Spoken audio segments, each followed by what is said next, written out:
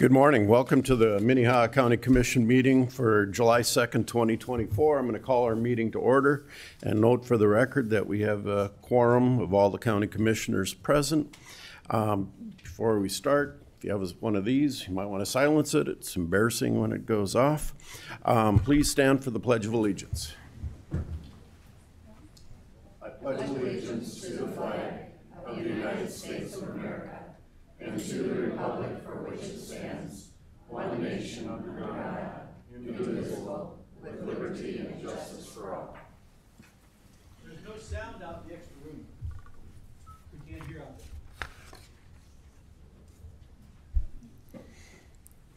there. We will address that. All right, I'm going to look for a motion to amend our agenda. Commissioner Bender. Commissioner Karski, I'd like to make a motion to amend the proposed agenda by adding an item to regular business immediately before item 9 to be titled Disaster Declaration Resolution.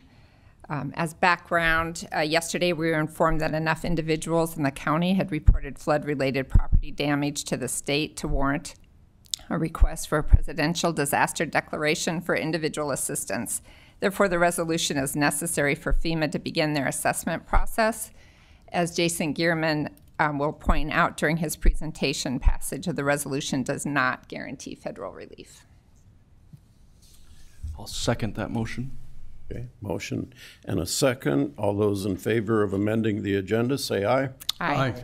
Opposed, same sign. Motion carries. And then look for a motion to approve our amended agenda. That is my motion. Second. Motion and a second. All those in favor, say aye. Aye. Opposed, same sign. Motion carries. Consent agenda. Our consent agenda is our bills that we pay, our personnel actions, property tax exemptions, etc. Is anybody from the public that would like to address any item on our consent agenda? All right. Any commissioner like to remove any item from our consent agenda? Look for a motion to approve the consent agenda. So moved. Second. Motion and a second. Please call the roll. Kipley. Aye. Benega. Aye. Bleinberg. Aye. Bender. Aye. Karski. Aye. Motion carries. All right. Moving on to our FEMA amended agenda, where we are going to discuss the FEMA resolution. Is Jason here? Ah, there he is. Come on in, Jason. No need to read the resolution. If you just want to kind of describe it, it is available for the public if they want to read the entire resolution, but thank you. Thanks, I appreciate that. Jason Gierman, Minnehaha County Emergency Manager. I also have Regan Smith here if you guys have any questions specifically to what's going on in the city with the damage assessments. The original plan was to do this on the 16th with the damage assessments ongoing. However, late yesterday I was contacted by the state that we had to speed up our timeline a bit due to the individual assistance that came out over the weekend. Apparently there was some kind of press release, and over the weekend people must have found time to submit their damage to the state, which is they have a new online site that people are able to submit the damage to their houses. So that's kind of what sped up the timeline. And they had scheduled FEMA to come in the week of the 16th, so our resolution would have been too late. So this resolution basically states that we would like to declare a disaster for Minnehaha County. No guarantee that there will be any funding, especially for the homeowners. We'd like to say there would be, but sometimes what happens doesn't really necessarily bring out the funding, and then we may be a little short on the threshold for the public damage assessment, but that is still ongoing right now. So again, why I'm here today is to ask your approval for the disaster declaration. All righty. Anybody from the public like to comment on the disaster declaration? Thank you. All righty. Technology, gotta love it. Commission, action, questions?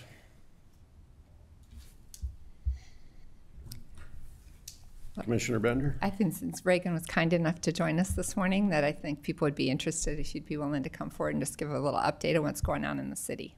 I was just going to go there. Thank you, Commissioner. Good morning, Regan. Commissioners, Regan Smith, Emergency Manager, City of Sioux Falls. Yes, we definitely had an impact over the flash flooding over the last few weeks. The city did issue a state of emergency that allowed us to procure contracted stormwater pumping. Our primary impacts were to the park and recreational system, to our sanitary system was very strained. We had to do quite a bit of pumping and equalization there.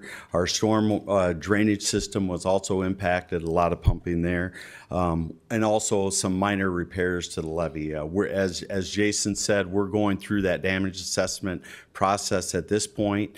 It's still early in that. We're not seeing the infrastructure or in our damages that we saw in 2019. So we'll continue to go through that, but would again support this this declaration so we can go through that process and make sure that we capture all that and then move forward if there is enough damage. Any questions? I guess I have one, Regan. I'm just kind of out of an idea of the scope of the water coming through the sanitary system. On a normal day, what's processed and what was happening? Sure. On a normal day, about 19 million gallons are being processed through our sanitary system, and at one point there were about 80 million gallons coming in. We were able to process 43 million of that and capture about another 30 million in some equalization basins that we've recently constructed down by the street department. So probably 3 to 4 times normal. And so 6 million went into the river then? Is that? I'm not sure of that number at this point. Okay. That's a lot of water. Okay. All right. Need a motion to approve this resolution. So moved. Second. Motion and a second. Call the roll. Kipley. Aye. Benega. Aye. Bender. Aye. Weinberg. Aye. Karski. Aye. Motion carries. Thank you, gentlemen. All right. Auditor's briefing on the June 4th primary election recount and post-election audit. Auditor Anderson. Good morning. Good morning. At some point, I just want to let Trish know I may need to use the Elmo. So, all right. So the purpose of my briefing this morning is to give you an update on the recount, which occurred on Monday, the 24th of June, and then I will break once I talk about the recount and see if you have questions, and then we'll move on to the post-election audit.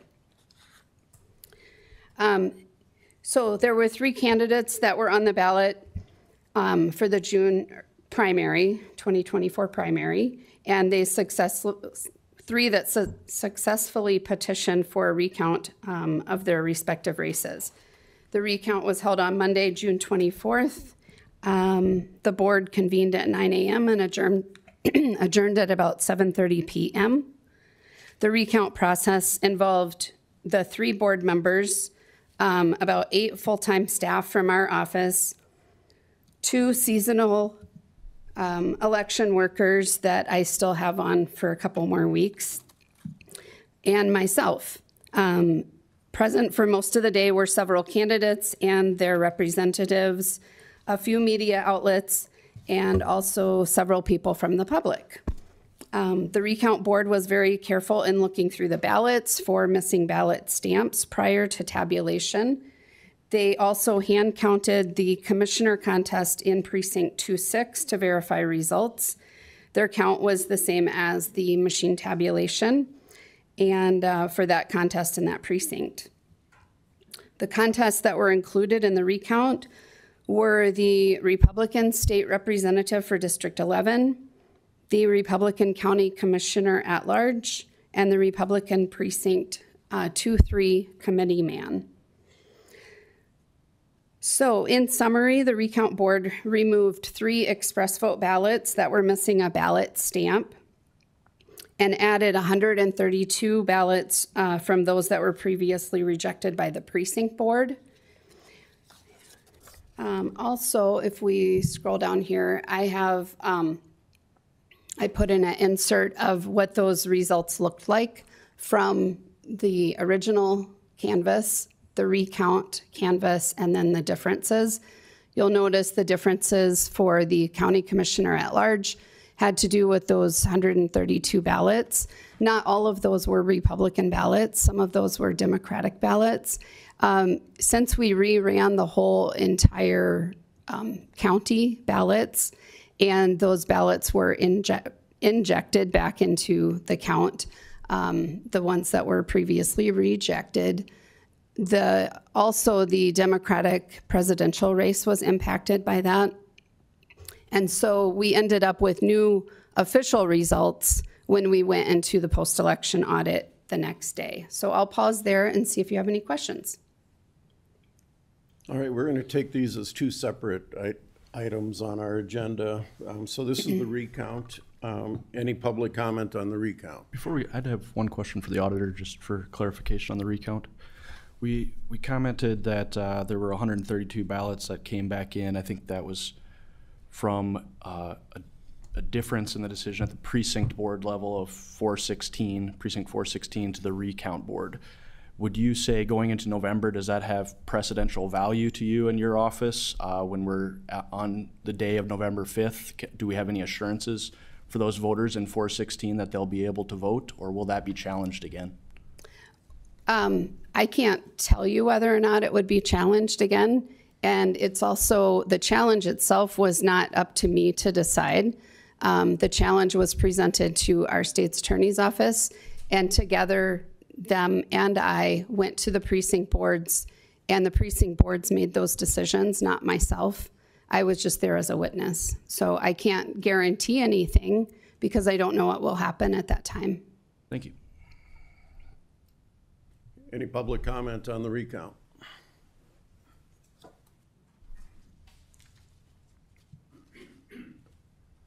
Gary Meyer.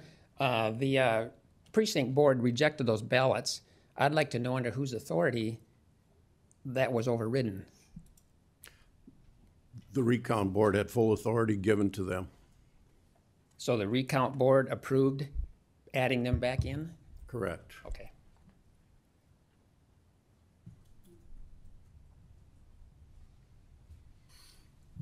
I'm John Cunningham. There are two issues here. The 132 votes, which was is a separate issue, but the recount itself. It seems to me as a citizen that things are out of control here. We're using a hand counting system to confirm a machine count.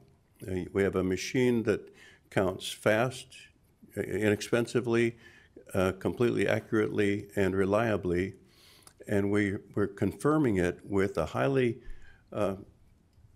bad system. Hand counting is notoriously biased, subject to fraud, and slow and expensive.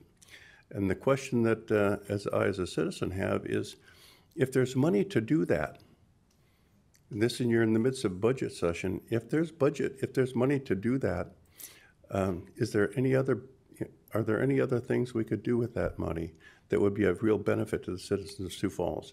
That recount was totally useless.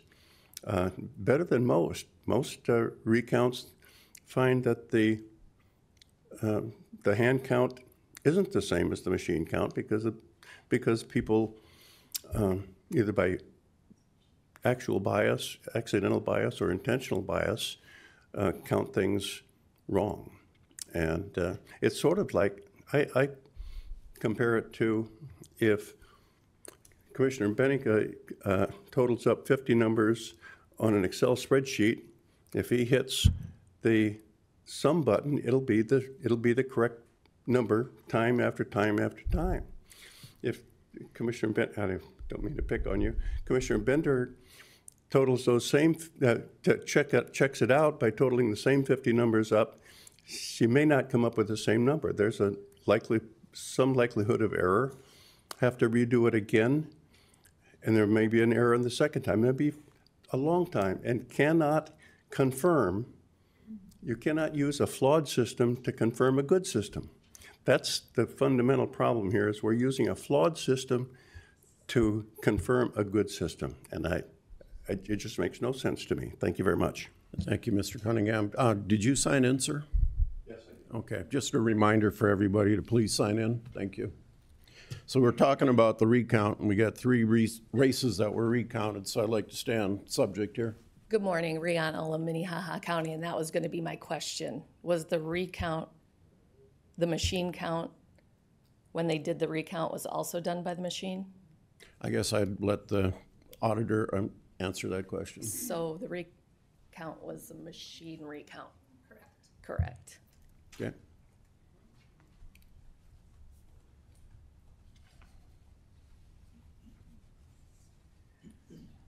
Penny Baybridge, Sioux Falls, South Dakota. Sometimes this is, confusing for people when they do things. I appreciate your patience. So yes, it was a machine recounting machine. And that's the issue that you're asking about right now for comment. Any other comment for hand count would come later. I did attend the tail end of it and got to see them working.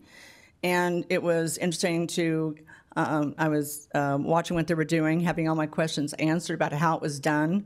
So I thought it was done very well within the parameters of what they were doing, and I just wanted to make that comment. Thank you. Thank you.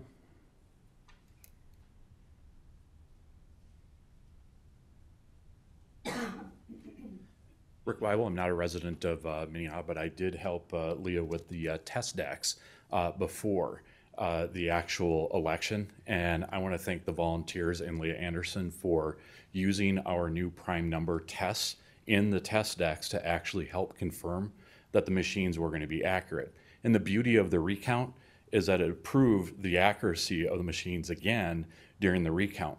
One thing we have to be careful of is that candidates do have a legal right to question the elections and performance of the machines when they find that there may be issues in the election. And so the recount is part of our statutes, and those 3 candidates are honored by being able to present their legal arguments, ask for a recount, which did cross the finish line, and then we find that because of another situation, the numbers were adjusted. And so when all of that comes in, our election process worked. And so again, I want to thank Leah Anderson for doing the new prime number test that helped ensure the accuracy of the machines and the programming functionalities and the correct programming and mapping up front. And then we'll talk about the other pieces that she did to ensure election integrity. So when you have proper oversight over the elections, whether it's the auditor, candidates, the legal process, you should be proud that you have stood the test of each of those benchmarks so far through the recount. Thank you. All right. Sorry, I'll keep it short. Jessica Paulum of Minnehaha County. And I just want you all as a board to know that it appears Leah Anderson was the only auditor in the state that actually complied with the unique number requirement for the tests, as we have obtained counties or copies from counties all over the state that did not comply with the new state law. So again, she far above and exceeded everyone else. Thank you. Okay. I'm going to close public comment on the recount. Questions from the commission of the auditor on the recount? I guess just one thing, Leah. During the recount, there was a hand count of the precinct 0203, correct? It was a hand count of 0206 for just the commission race, and that was, the recount board had the authority by law to be able to do that, to verify results. So they are instructed to look through every ballot for a ballot stamp. So they look through every 13,000 some ballots for a ballot stamp. I will say when we get into the post-election audit, they did miss a couple. But also they had the authority to be able to hand count any portion of that they chose to do so. All righty. All right, Commissioner Bender. So I have just one question too. On the briefing memo, the 2024 primary count comparison that you posted online over the weekend, I believe? That incorporates the post-election audit as well. Correct, but I just had a question on the recount, because I thought the recount only checked the 3 races that were contested, but you show a recount for every single race, and I just was confused by that. That's because we had to count the entire county for the commission race, and also because those ballots were reintroduced to the totals. So we ended up with new official results, complete official results, from the recount, because all of the ballots were counted. Okay. But I was here that day and curious. You did a recount of the District 11 representative race and ran those precincts, and then you took and reran the entire county again? Why couldn't you just do the county all at once to catch them all? So we started with precinct 2, 3. So we ran those first, so that the people that were waiting for just that, those results, were able to leave if they wanted to. Then we added in, we didn't start over, we added in District 11, and we ran those results on the machines. So then that way, anybody that was here for District 11 could hear the results and leave. And then we completed the day by running the remaining ballots to get the total. So you didn't run them 3 times? You No. ran, okay, that's where I was confused. Okay. Thank you. You're welcome. Okay. All righty. Commissioner Bleinberg. Just to make sure I understand, when you run them for the recount with the machines, then it automatically recounts every vote that was cast for every race? Correct. Okay. Yes. And it doesn't take any more or less time to do it that way? No. Okay. All right. Moving on to the post-election audit. Okay.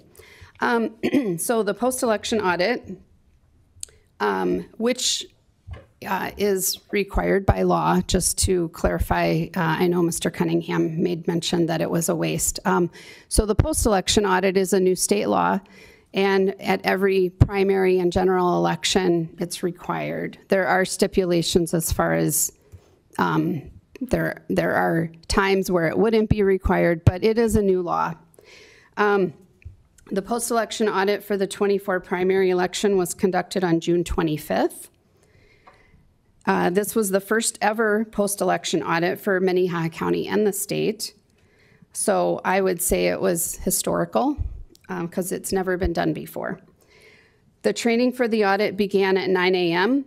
and the first team that began counting ballots started at about 10:30 a.m.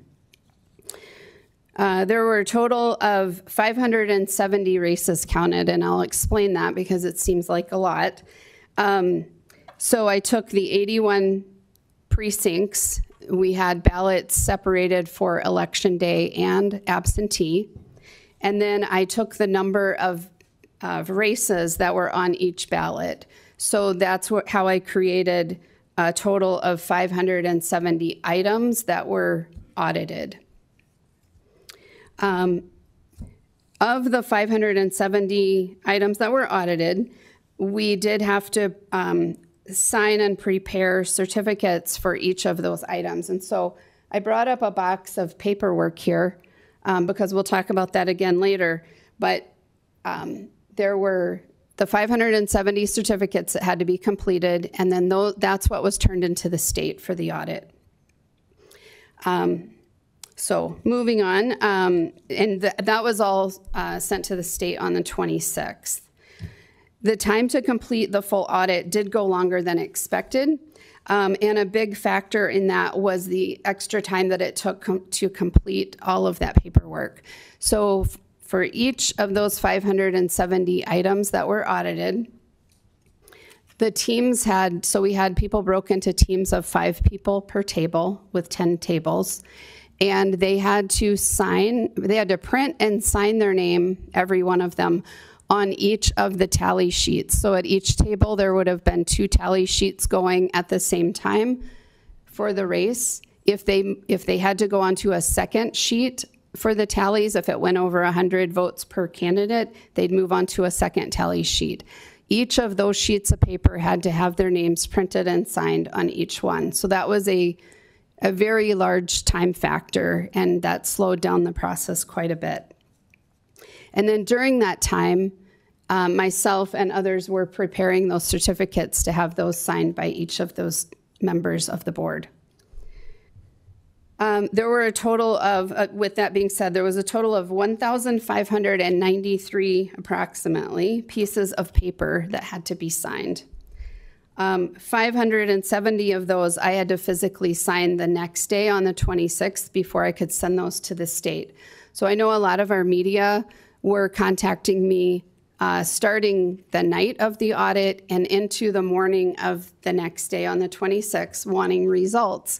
But my priority at that time had to be getting those certificates signed and getting those to the state. And then I could start compiling those results and showing some comparisons. In races that, I talked about that with if they were over 100. But so anyway, like I said, there was 2 people tallying at each table. And I'm hopeful in the future that we can make some changes through the Board of Elections on maybe changing tally sheets, changing the process of the certificates, possibly including more than one race on a certificate for that precinct so that people could sign fewer sheets of paper. One thing I do want to point out too in the time aspect was a lot of people that came to this, I've had maybe about half of them that had gone through some training, and the other half, their training was conducted that morning. So we had people of different skill levels, but everybody, their goal was to be accurate. And so some teams were able to be quick and accurate, and other teams wanted to go slower so that they could be accurate. But accuracy was a key factor, and I would say overall, our teams were very accurate. So people do have the ability to count ballots and be accurate. So we began with the members counting the absentee ballots because those were in smaller quantities, and that was able to help them get their feet wet and then move on to some of the larger groupings of ballots. Overall, the feedback that I've received from our post-election audit board has been positive. They enjoyed going through the process, learning, and having the opportunity to be involved in our elections. Even with a later ending time than expected, many people wanted to stay and complete the process. We did have a few members that had to leave early, and I also had a team of backups in place, just like we would on election day for precinct boards. If we have an issue that comes up and we have to incorporate a backup person, we had that available for the post-election audit. And we did have to implement some of those backup people that came in and helped complete the audit so that we could be done that night. We provided sandwiches, snacks, and water, which all of that gets reimbursed through administrative rule by the state.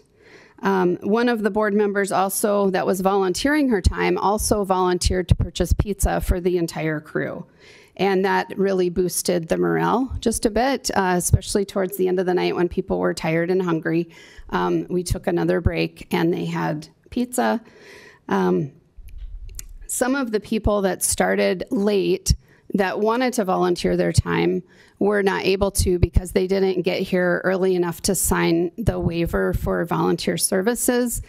And so when I was initially putting together my figures on cost and what will be reimbursed to the state, a couple of those volunteers are gonna get paid because they have to now because they didn't complete that volunteer form.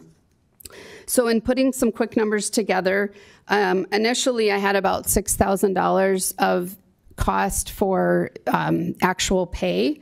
It's about $6,500, and like I said, some of that being paid out to people they did not want to be paid. The food and water cost was about $225. And all of this will be submitted to the state for reimbursement.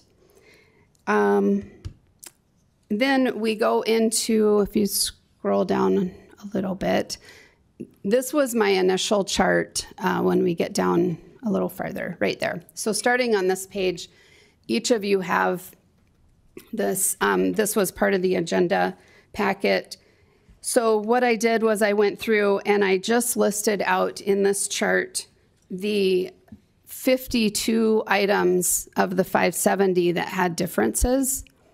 And so you'll see the tabulation count, which is from the recount on Monday with comparison to the hand count. And then the difference is to the right-hand column. If you scroll down, all 52 of those items are listed.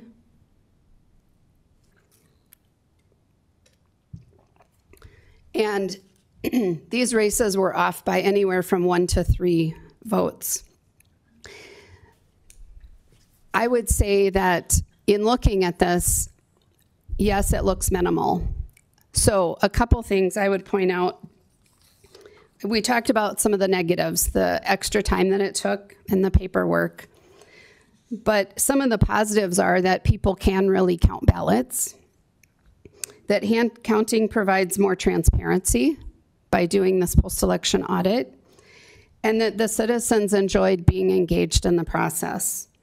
One thing is, before we get to these colored charts, that the voter intent is never taken into consideration in tabulation. And I instructed people of that also as they were counting. So yesterday, I decided to take one of the smaller items that had a difference. If you scroll back up to where she can hand it out. Chart. Yeah, I asked Mike if he could hand those out to you.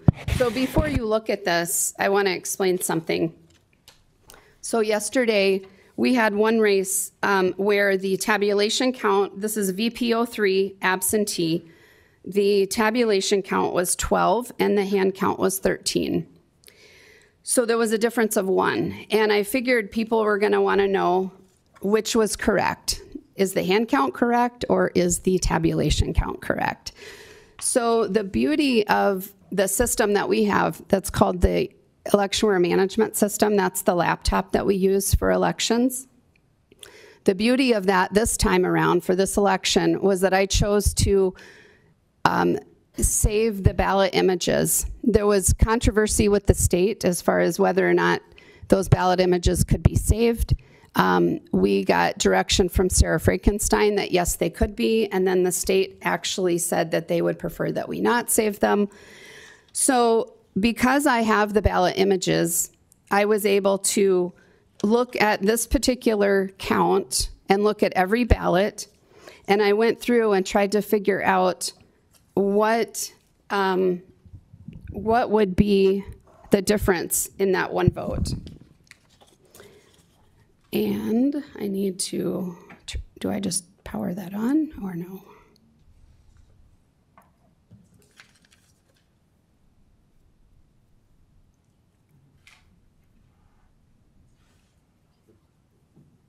Sorry. I'm not the technology person.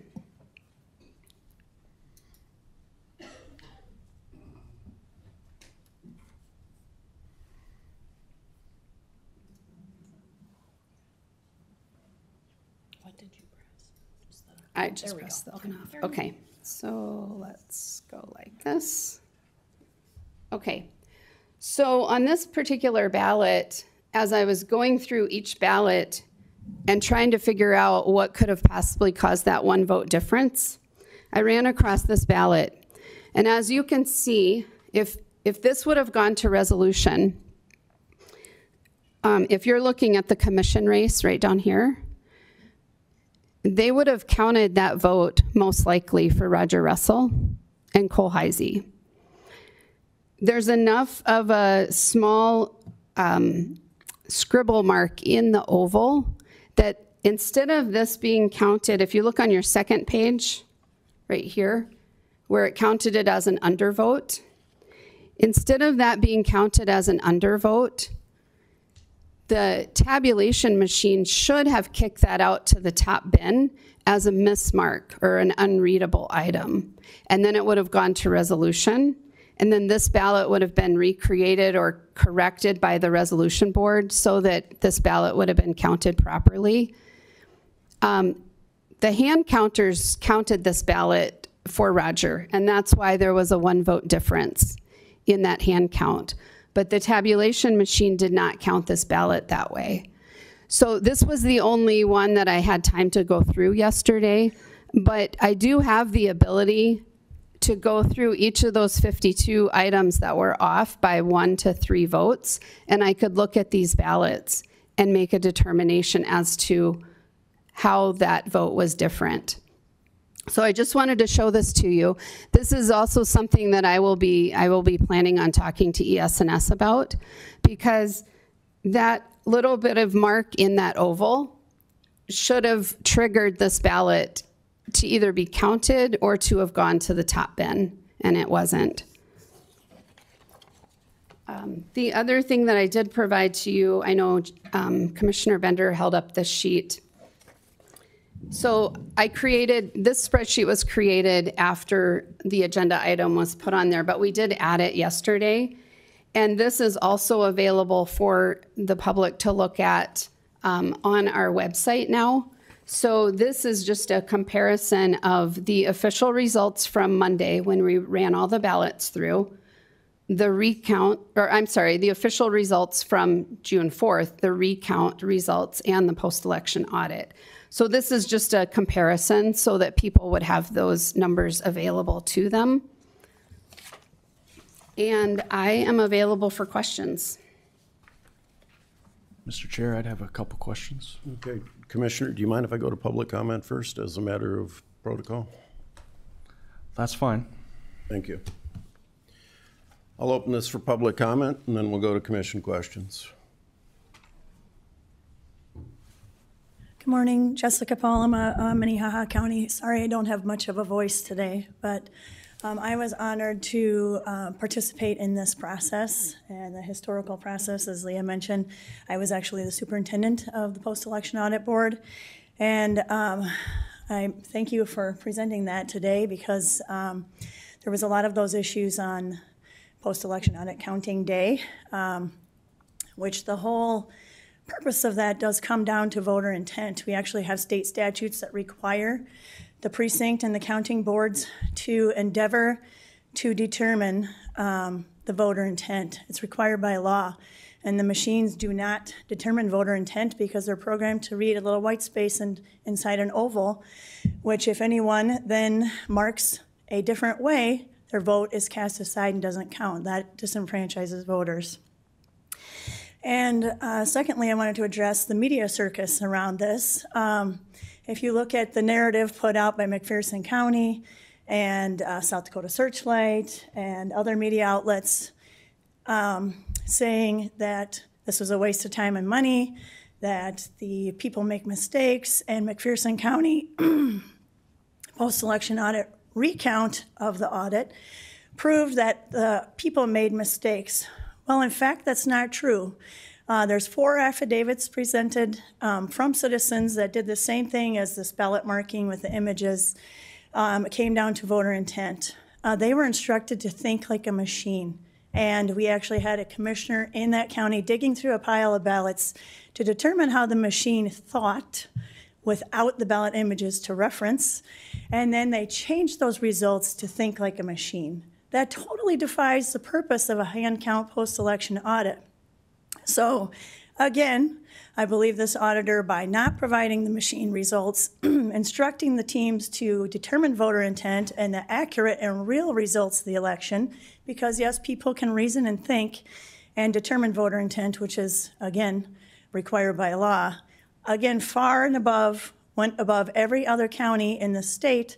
And thirdly, she modified the tally sheet because the one prescribed by the Board of Elections in the legislature is antiquated, inefficient, and prone to error. And she modified it best as she could, even though the horizontal layout does mess with your eyes after a while. A new tally sheet needs to be adopted because, again, the post-election audit is mandated by state law now. We're going to be doing this going forward. And there's new ways to do this. And the new tally sheets did not use the hash marks. They had little boxes for number, which also increased the speed and efficiency. Thank you.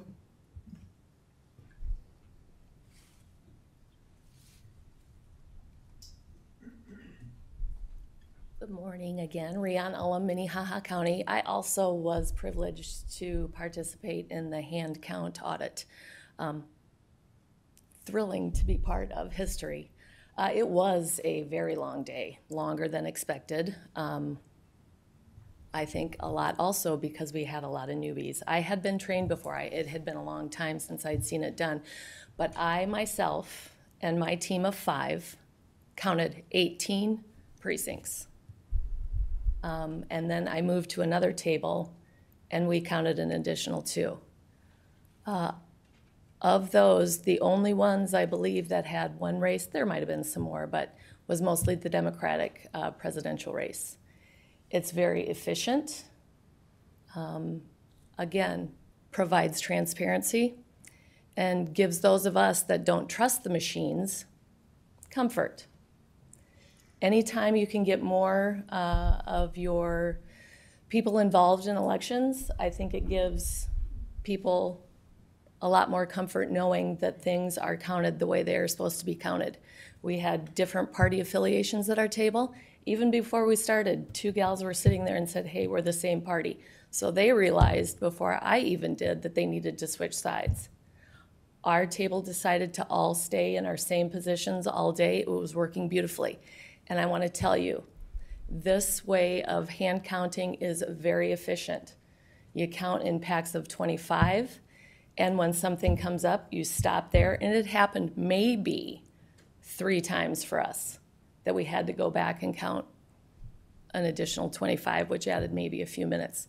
I highly recommend. I want to thank Leah and you all for, I don't know if you guys agreed to it, but I'm glad it happened. And I hope that we can continue in the future doing hand count audits. I think it just provides, as I said before, a lot more comfort to everyone knowing that things are being counted as they should be. Thank you.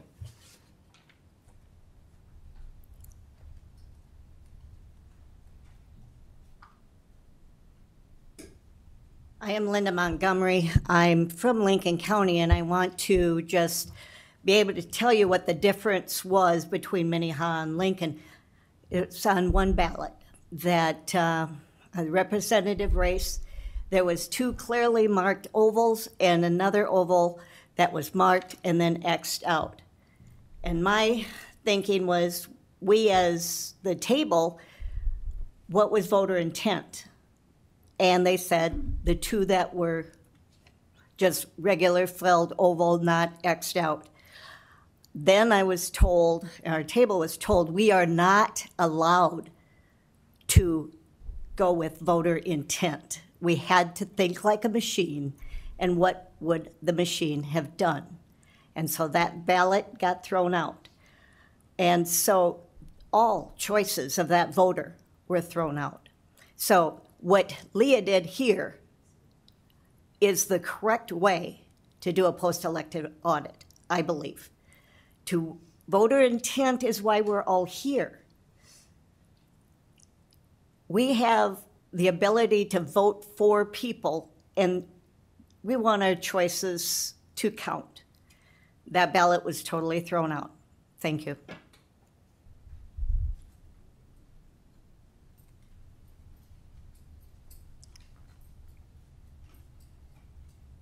Alan Wheat, Minnehaha. Yeah, I just wanted to comment on the fact that over 200 years we had hand counting, and the fact that somehow the Republic survived. And the machines are a great asset if we can check them. And I don't know if you remember in our last auditor's gold standard, they had to fix the machine because it wasn't tallying things right. And I go, what? The machine's perfect? It can't be wrong. So in this opportunity we have the machine run twice, we have 2 people counting and verifying themselves. I mean, gosh, we have the best standard. Above the gold standard, we're now at platinum. Thank you.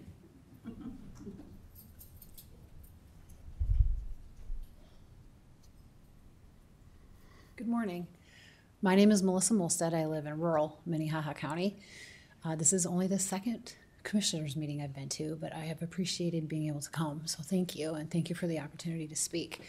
I have been I've worked the polls, I think, 4 times over the last several years, and it has been very interesting, and I've enjoyed it.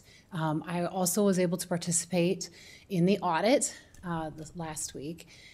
I wasn't able to stay the whole time, and I hated that I had to leave, but next time, if we get to do it again, I will clear my schedule. I just wanted to share my perspective I woke up with this morning, that it's such a great civic duty that we were allowed to participate in. And it was such a great environment to come and to work with people who you know probably think differently about our country, about the way it's run, about things that are happening, probably would vote differently at the same table and work together. And it struck me how, especially now in America, we're so divided and there's so much animosity against people who maybe don't think the same way, instead of coming together. And this gave us an opportunity to meet people that maybe we wouldn't otherwise have met, work together civically toward a goal that is positive and important for our community. And I just wanted to say thank you. And I think that that's a really great thing that we could be a part of. Thanks.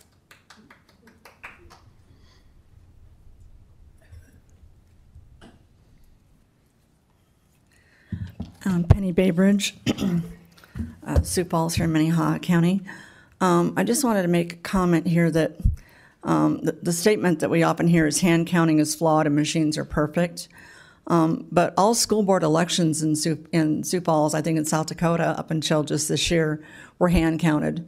And so hand counting has been going on in the state since the existence of the state. And so we don't doubt the validity of school board hand counting, and we should do the same with these as well. Hand counting takes practice, not just training. And I compare it to, let's say you want to golf, and so you get a book and it tells you, well, this is your mallet or your club or whatever you call it, and you swing it this way, and this is how you count your scores. And okay, now you've had your training, I want you to go out and play in the U.S. Open. You know, it does take practice, and so this is a learning curve for all of us. The fact that we had, this many people having a chance to practice will get better as time goes on, and we're learning from it. I had notes here. I'm trying to stick with this here, but this audit is for this election only. We can only say that in this one, this is what the count was. We can't say this proves that all machines are always right, and so we don't need to do the hand counting. Each one stands on its own. Each one needs to be audited. So I wanted to thank Lee and his staff and appreciate the commission's support in continuing to do this. And I do remember one thing, if I can say, about when I watched the recount. There are normal ballots and then ballots that are for the handicap that are a different shape. And I understand that it was discovered when they were doing the recount, that the machine was not picking up the stamp on that smaller ballot, and it's something it should have kicked out and it didn't. But Leah and her staff caught that this time, and so then those were accurately taken care of. Thank you.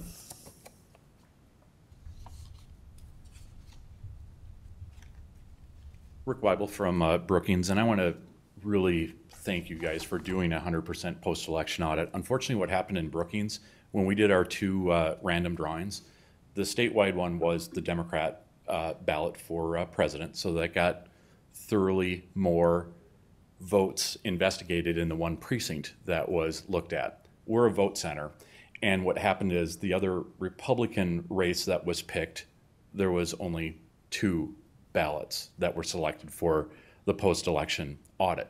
So that's a gap in the law that I want to work to try and help improve, because it's not sufficient enough. And we look at the bipartisan nature of the United States Election Assistance Commission, and all the way through what Leah just did here in your county, and what we've provided for as a state is taking that first step to join the other 45 states that were doing post-election audits before we started. But they're not equivalent. Post-election audits mean different things. What you guys have accomplished here in Minnehaha County gives the connection back to the voters, and especially with our state motto, under God, the people rule. Under God, the people actually did a 100% post-election audit to be able to reconnect themselves in a bipartisan way to ensure that everything was on the up and up in their elections. We should not be afraid of that. Some of the things that we learned is that, hey, we have an issue with voters who may not be able to fill out a ballot the way you and I can and sticking within the lines. So voter intent is lost. And so when we look at the disability community and people who may not be able to hold a pen, who are embarrassed because they feel that they may be singled out to go use an express vote machine, we have to change that, but we also have to educate people. There are things that we can do to help ensure during close elections that we do have voter intent taken care of. Having the cast vote records and the ballot images turned on is an important piece of part of the post-election audit. It says so on ES&S's website when you look at their frequently asked questions that the ballot images and cast vote records are an essential part of a post-election audit. So the fact that you can go back and actually review the why the differences is instructive as to, do we need to go back and communicate with ES&S to increase the performance detection at 5% instead of 10% or 20% within the oval? Or do we have to put out an education campaign to the voters to let them know how important it is? That transparency is the inoculation to all conspiracy theories. Congratulations on a good auditor, a good team, a good community that stepped forward to ensure the elections are at 100% trustworthy because you did everything right from start to finish. And having an ISO mind for continuous improvement is what we need to be. Thank you.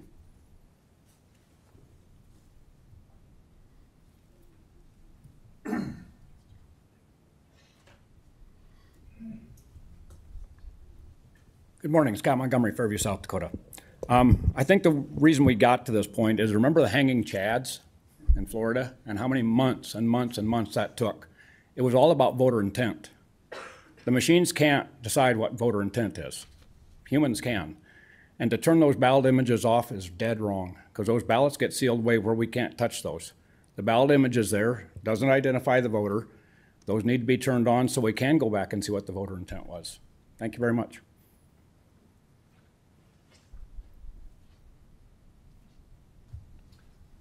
Randy Amundsen, I'm a Sioux Falls resident. My big takeaway from this recount, and I was a part of it, I spent 10 or 11 hours counting, and it's a tedious job, believe me. My big takeaway from it, guys, was that it took too long. The recount was longer than expected. They were there till well into the night. In a normal election, as I would understand it, there wouldn't be one precinct counting 18 precincts worth of votes.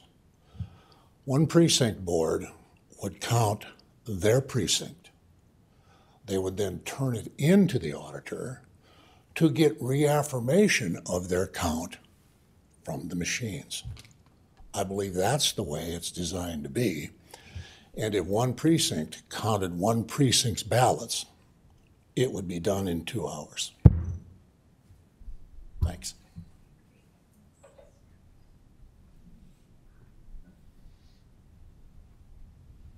All right, I don't see anybody else coming in for public input. I will turn it over to the commission for any questions that they may have. Commissioner Kipley, I think you were first. Yeah, I had some clarifying questions. If Leah or staff can scroll back up to our memo that we've been working off of, the chart here, page 42 of the packet. It'd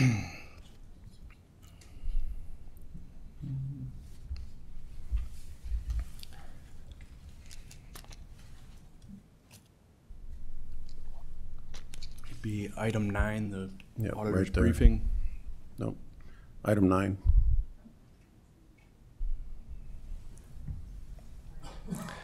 There we go. And if we could scroll down maybe one page to get to a chart here. So I know one of the races that got some attention was the Republican Precinct Committee Man Race 2-3. I see Corey Rayfelt, original canvas 90, recount canvas 90. And then can we scroll down to page 46 in our chart that was provided? Corey Rayfelt 2-3. One more page. So if you recall, it was 90-90. Now we say 83-84 with a difference of 1. Any thoughts on that? Let me get my packet here. But his count went up by 1, and Alan Unruh, which was the other candidate, his stayed the same. Let me grab the packet and I can verify that.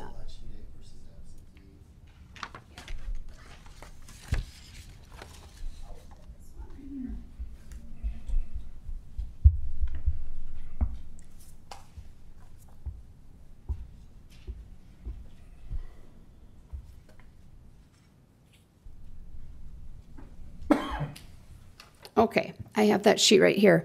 So the election day count was 83. The hand count was 84 on Corey's. That is one that I have not pulled up on the EMS system yet to look at those, but it did up his count by 1, which made the difference in the two by 2 votes instead of 1. And I guess just to re-clarify my question, I guess I'm looking for the discrepancy between saying he has 90 votes and 83. Am I gathering that that's the distinction between election day and absentee? If you'd add them all together, you'd still get back to 90? Correct, yes. Okay. And so go ahead. For that particular one, that should have said 0203 election day. Okay, and I guess my point there is, obviously, I asked a question to clarify, and partial information can lead you astray sometimes, and I'm just glad nobody had done an hour-long special with the My Pillow guy on that discrepancy. So thank you, Mr. Chair. I'd have one other question. As we get to the extolling the virtues of hand counting, so imagine we're at November 5th at 7 p.m. What would the auditor's office advise? Should we be hand counting or machine counting? What would your recommendation be? Well, in this particular situation for this election, we had 49 precincts that had under 150 ballots. If I was making a recommendation, if we had that many precincts that had under 150 ballots, I would agree with Mr. Amundsen, Randy, that spoke a little bit ago, that those ballots could be counted at the precinct and then verified by tabulation, and it would not add that much time to the night. I still strongly believe in using both systems. I believe you can tabulate the votes for speed and get the results quicker, because our society has turned into a society of wanting absolutely quick everything. But I do also strongly believe that an audit procedure is important, because it helps to verify those results. So auditing, just like we do in our financial world, and that I did for 30 years, auditing is important. It holds people accountable, and it verifies that you can trust a system. It's not something that you can do once and say we're done with it. It has to be done on a regular basis. The county is currently undergoing their audit for financial and procedures. That audit doesn't do anything for elections. That is strictly a financial and procedural audit. So I will always stand strong on the importance of auditing.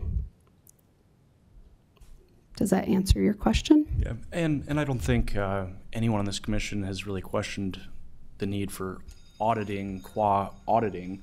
Just as a definitional matter, I think there is some concern about the time allotted and some of the issues that go around with hand counting, such that I just wanted your recommendation as a policy matter going into the November election, what we would do with hand counting. My forecast, just to respond, would be we had certain estimates that were given to us of how long this would take, and it took longer. You'd be starting at 7 p.m., and if I had to guess from a policy matter, we'd be counting ballots in the middle of the night. And you talk about inoculation against conspiracy theories. If we're counting at 3 a.m., that's just not a good perception to have. So having the machines count the ballots is going to be our most efficient way, especially when we would expect the turnout to be 5 times as high in November. So I just don't see that hand counting is going to be the proper methodology. Now, if there's, again, following state statute, we would have an audit after the fact, but that's just my contribution to the dialogue. I'll yield back, Mr. Chair. All righty. Other commission questions? Commissioner Bender? So just as a point of clarification, the audit included the 132 ballots that had previously been rejected, and it also included the 3 express vote ballots that had been removed by the recount board due to the stamp? No, the audit did include the 132 ballots. The express vote ballots that they pulled were no longer part of that process. So our audit was in comparison to the recount numbers, those numbers that happened on Monday, so that we could be looking at the same items, apples to apples. Just a clarification on those express vote ballots as well. I just wanted to clear up something. Those express vote ballots, the machine, this was a great learning tool because the machine will not read the stamp on the express vote ballot. We went through that a lot in training, how important the ballot stamp is on all the ballots. We told them where to stamp the ballot. It was supposed to be stamped on the back side. The other piece that we learned by doing this was how important it is for those staff people that are operating the tabulators to physically take those express vote ballots and look at them and make sure that there's a ballot stamp on them. Because if there's not, they can't be counted. So the recount board removed 3 express vote ballots because they were missing the stamp. Those 3 ballots were not counted in the audit, so that's not part of the discrepancies. And the audit teams, I believe there were 2 times that somebody called me over because they had an express vote ballot that was missing a stamp. So 2 items on express vote ballots were also not counted for the post-election audit because of the stamp. Okay. Commissioner Benninga. We've had some comments, I guess, about the training process, and you've made some comments about that. The people that were leaving early and then they were replaced, did they get the same amount of training?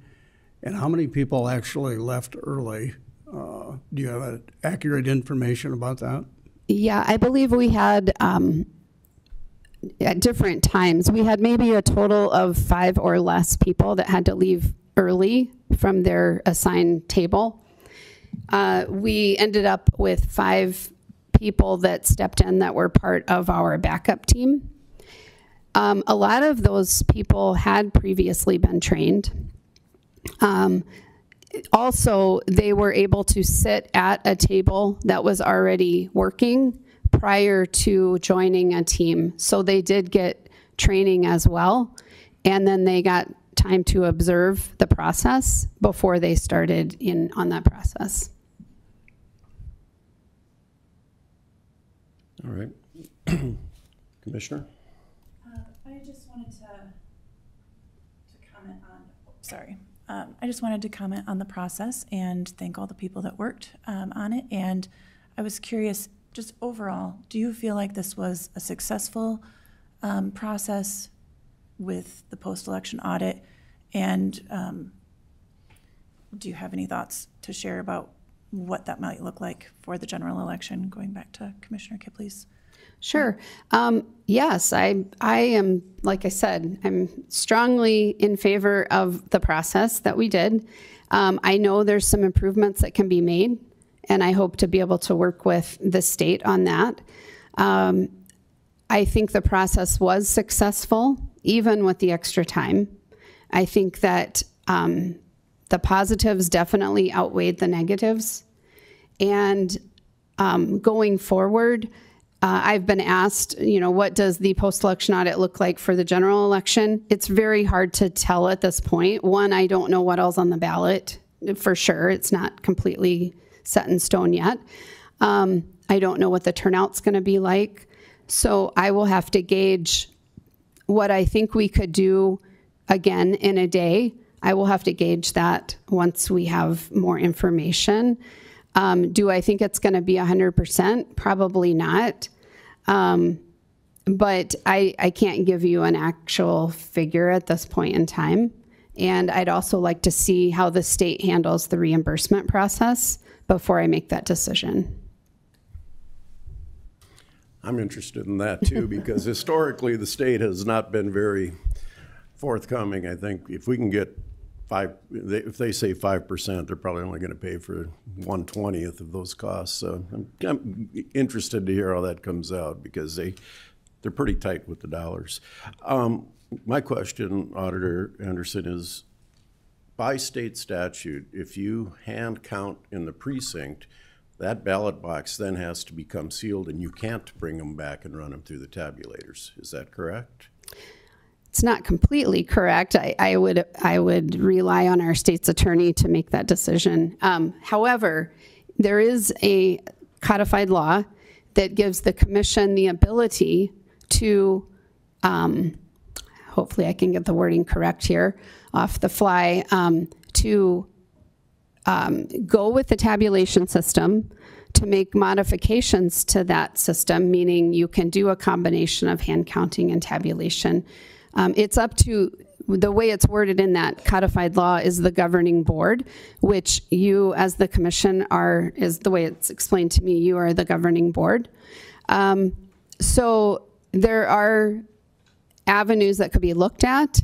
There's also things to consider about the ballot itself, because if you choose to use an optical scan ballot, which means tabulation, that there are some things that come into play with that. So I don't think I'm the right one to answer those questions, but I do think being feasible in an election that had this low of turnout, when in many, I had mentioned, I think 49 precincts had under 150 ballots.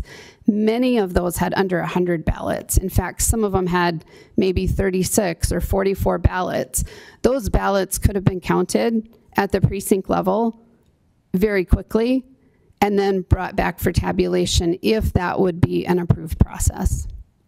Okay, so yeah, let's talk about that turnout, because in 2020, what was it, 92,000 ballots cast versus 13,000? So Commissioner Kipley had mentioned 5 times, it's more like 7 times. So yeah, 100% audit would be undertaking and a half. What can you, conclusions can you draw from, the hand counting of this? And I agree the audit is necessary, and I'm glad the state legislatures finally put that into law that we do an audit. But what conclusions can you draw from this audit? Some of those I mentioned earlier. Conclusions are, I think the people that were part of the process thoroughly enjoyed being part of that process, even though it took longer.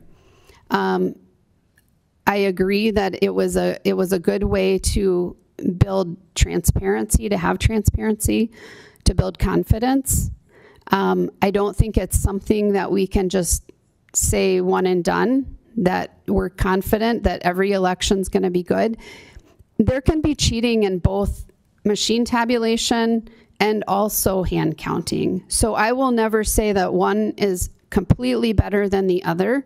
I think a combination of the two is definitely warranted. As far as the post-election audit process, conclusions would just be, I think we've started a great process. We have some people that are now trained and familiar with the process. I hope they're ready to come back for the general election. I know for the general, it's going to open up the door for more people that were previously trained because they were on the ballot, so they were unable to participate in this post-election audit, but they were trained. So I do look forward to the general election and having another chance at this and seeing what improvements we can make to make this process go even better than it did this time. Again, this was our first time. Yes, there was a learning curve, and due to a lot of the paperwork, it took extra time. So. All righty.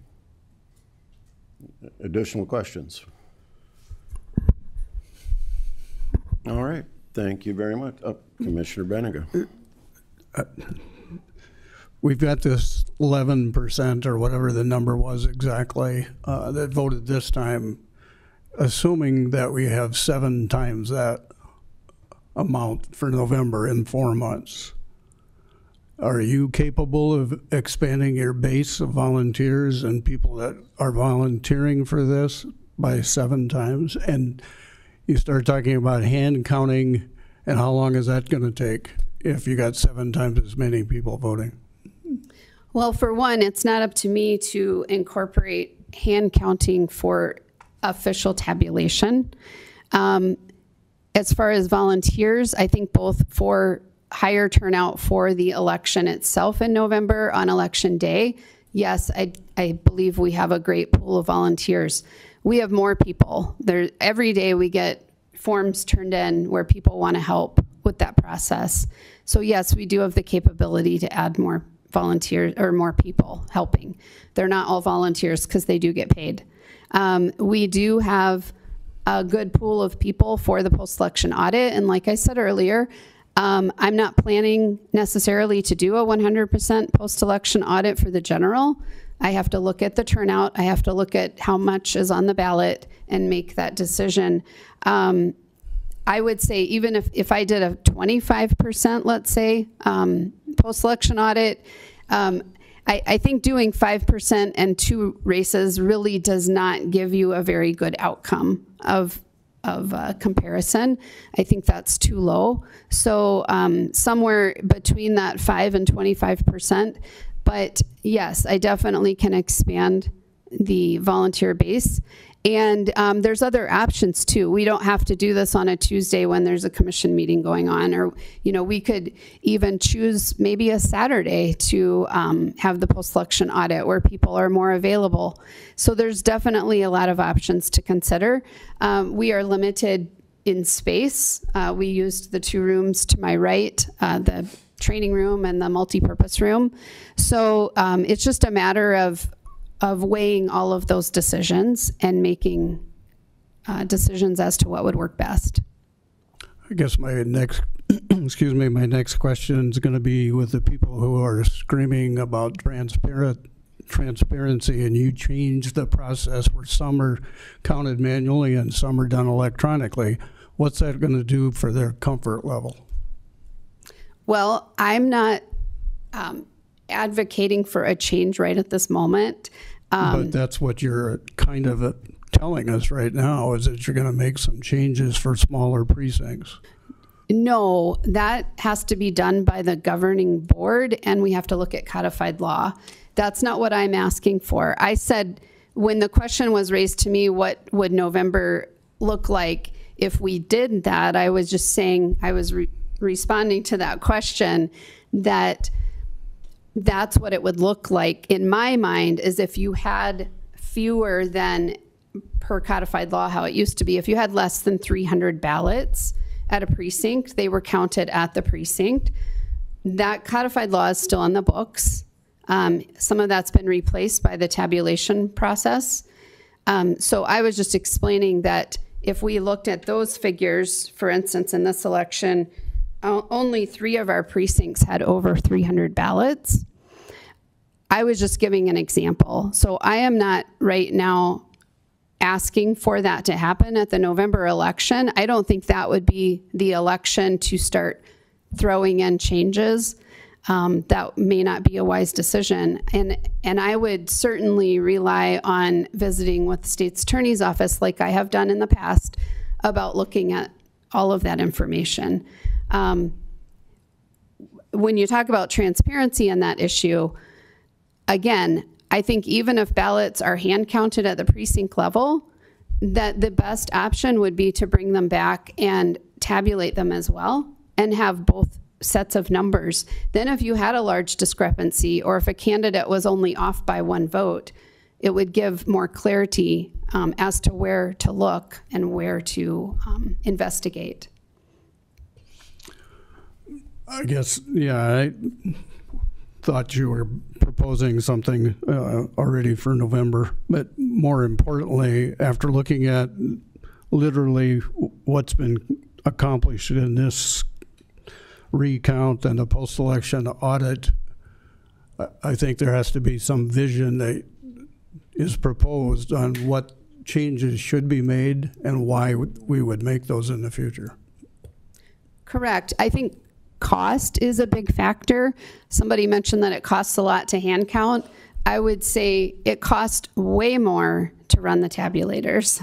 All the training that my staff has to go through, all the time that is spent testing, there is so much cost that goes into functioning with a tabulation system. As you would notice too, the recount itself, the recount day, took almost, not quite as long as the post-election audit, but it took almost as long, and we were using the tabulators. So that was a very thorough process as well. But I'm not proposing any change at this point in time.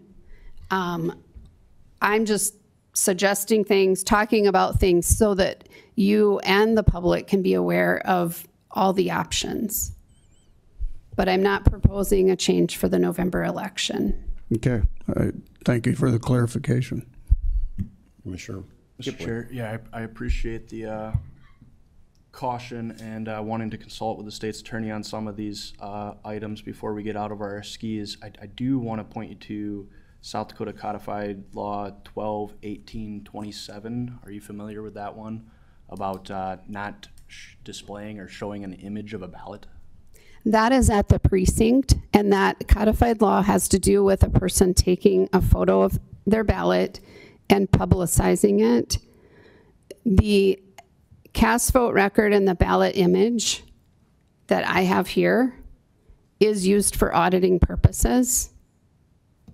Okay. If that's what you're getting at, I'm not sure what you're getting at with that. Yeah, no, that's fine. Thank you. All right. This was a briefing. I'm going to consider the briefing ended, and we'll move on to our next agenda item. All right. Consider a motion to approve updates to the Human Services Guidelines. Lori Monis. Good morning, Lori. Good morning, Commission. Lori Montes, Human Services Assistant Director. So this morning I am looking for a motion of approval of updated guidelines for our human services guidelines that are posted on the website. They've not been updated for quite some time. And so once I started looking at them and actually had our state's attorney office representative start looking at them as well, we decided to bring forward some changes that hopefully will make things more easily understood by the public if they do go to that website and look for that information on how to apply for county poor relief. So I'm going to go through this. I'm obviously not, it's a fairly lengthy document, so I'm not going to go through everything in there, but I'm going to just kind of, I guess overall, it's just a lot of verbiage changes, some clarifications, and some reduction and duplication of items. So I will go through some of those things that maybe have had some change and highlight some of those. So first of all, Section 1, the Statement of Purpose. Really the duty of Minnehaha County, the Commission, and as well as Human Services is to relieve and support eligible county residents who are applying for financial assistance.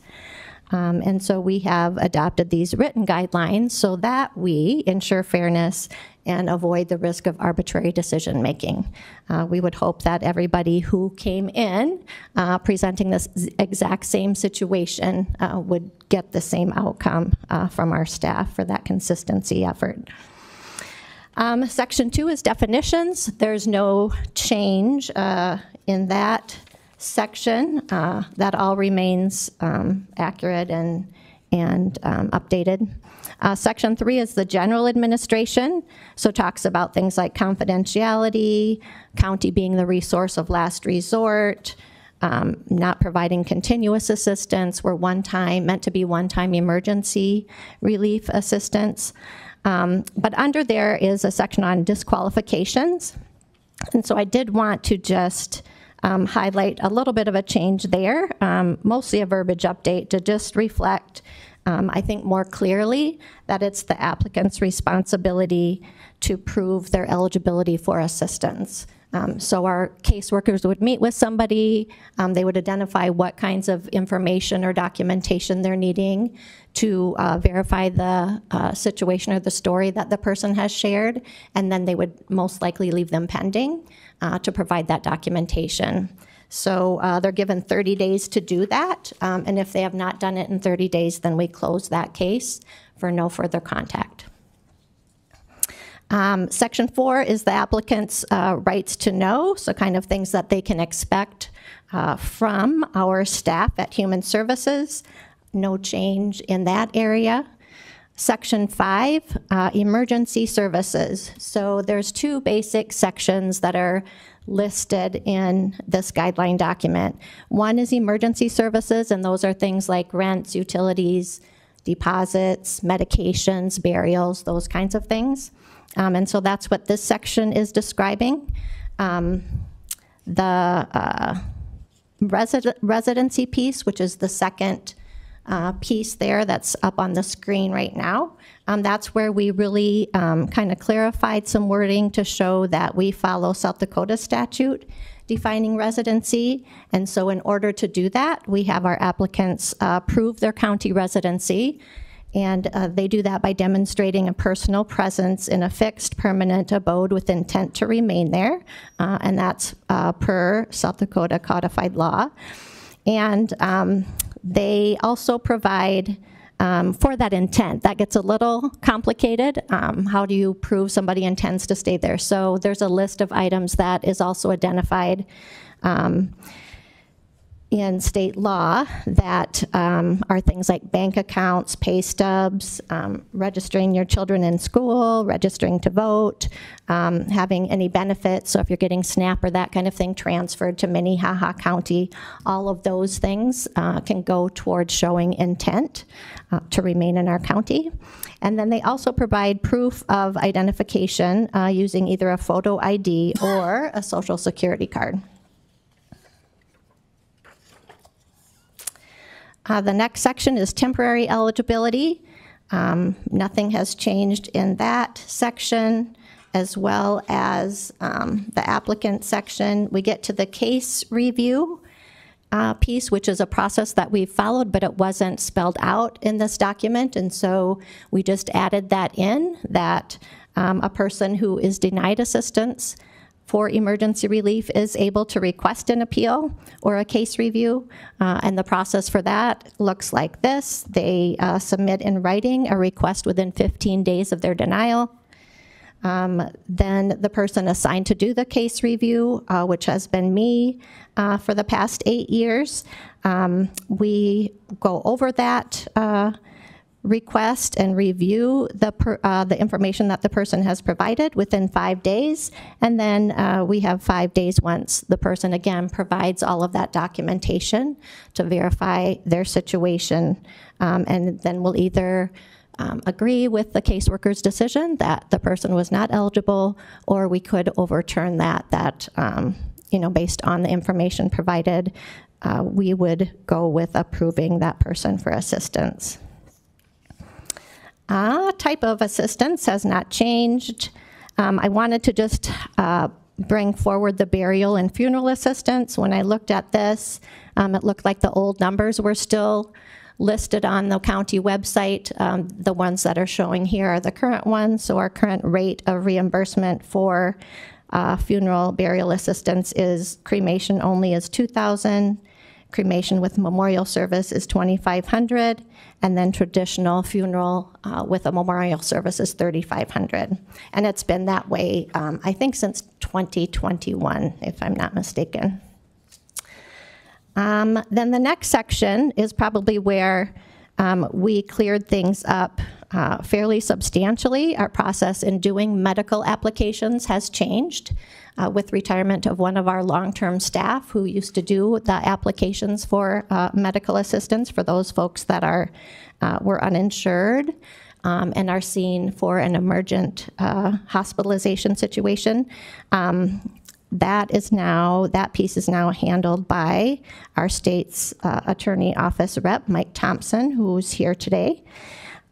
So we really kind of removed from there a lot of duplicative items, some voluntary payments that were listed in there that at this point we are sticking to the payments that we're obligated to provide.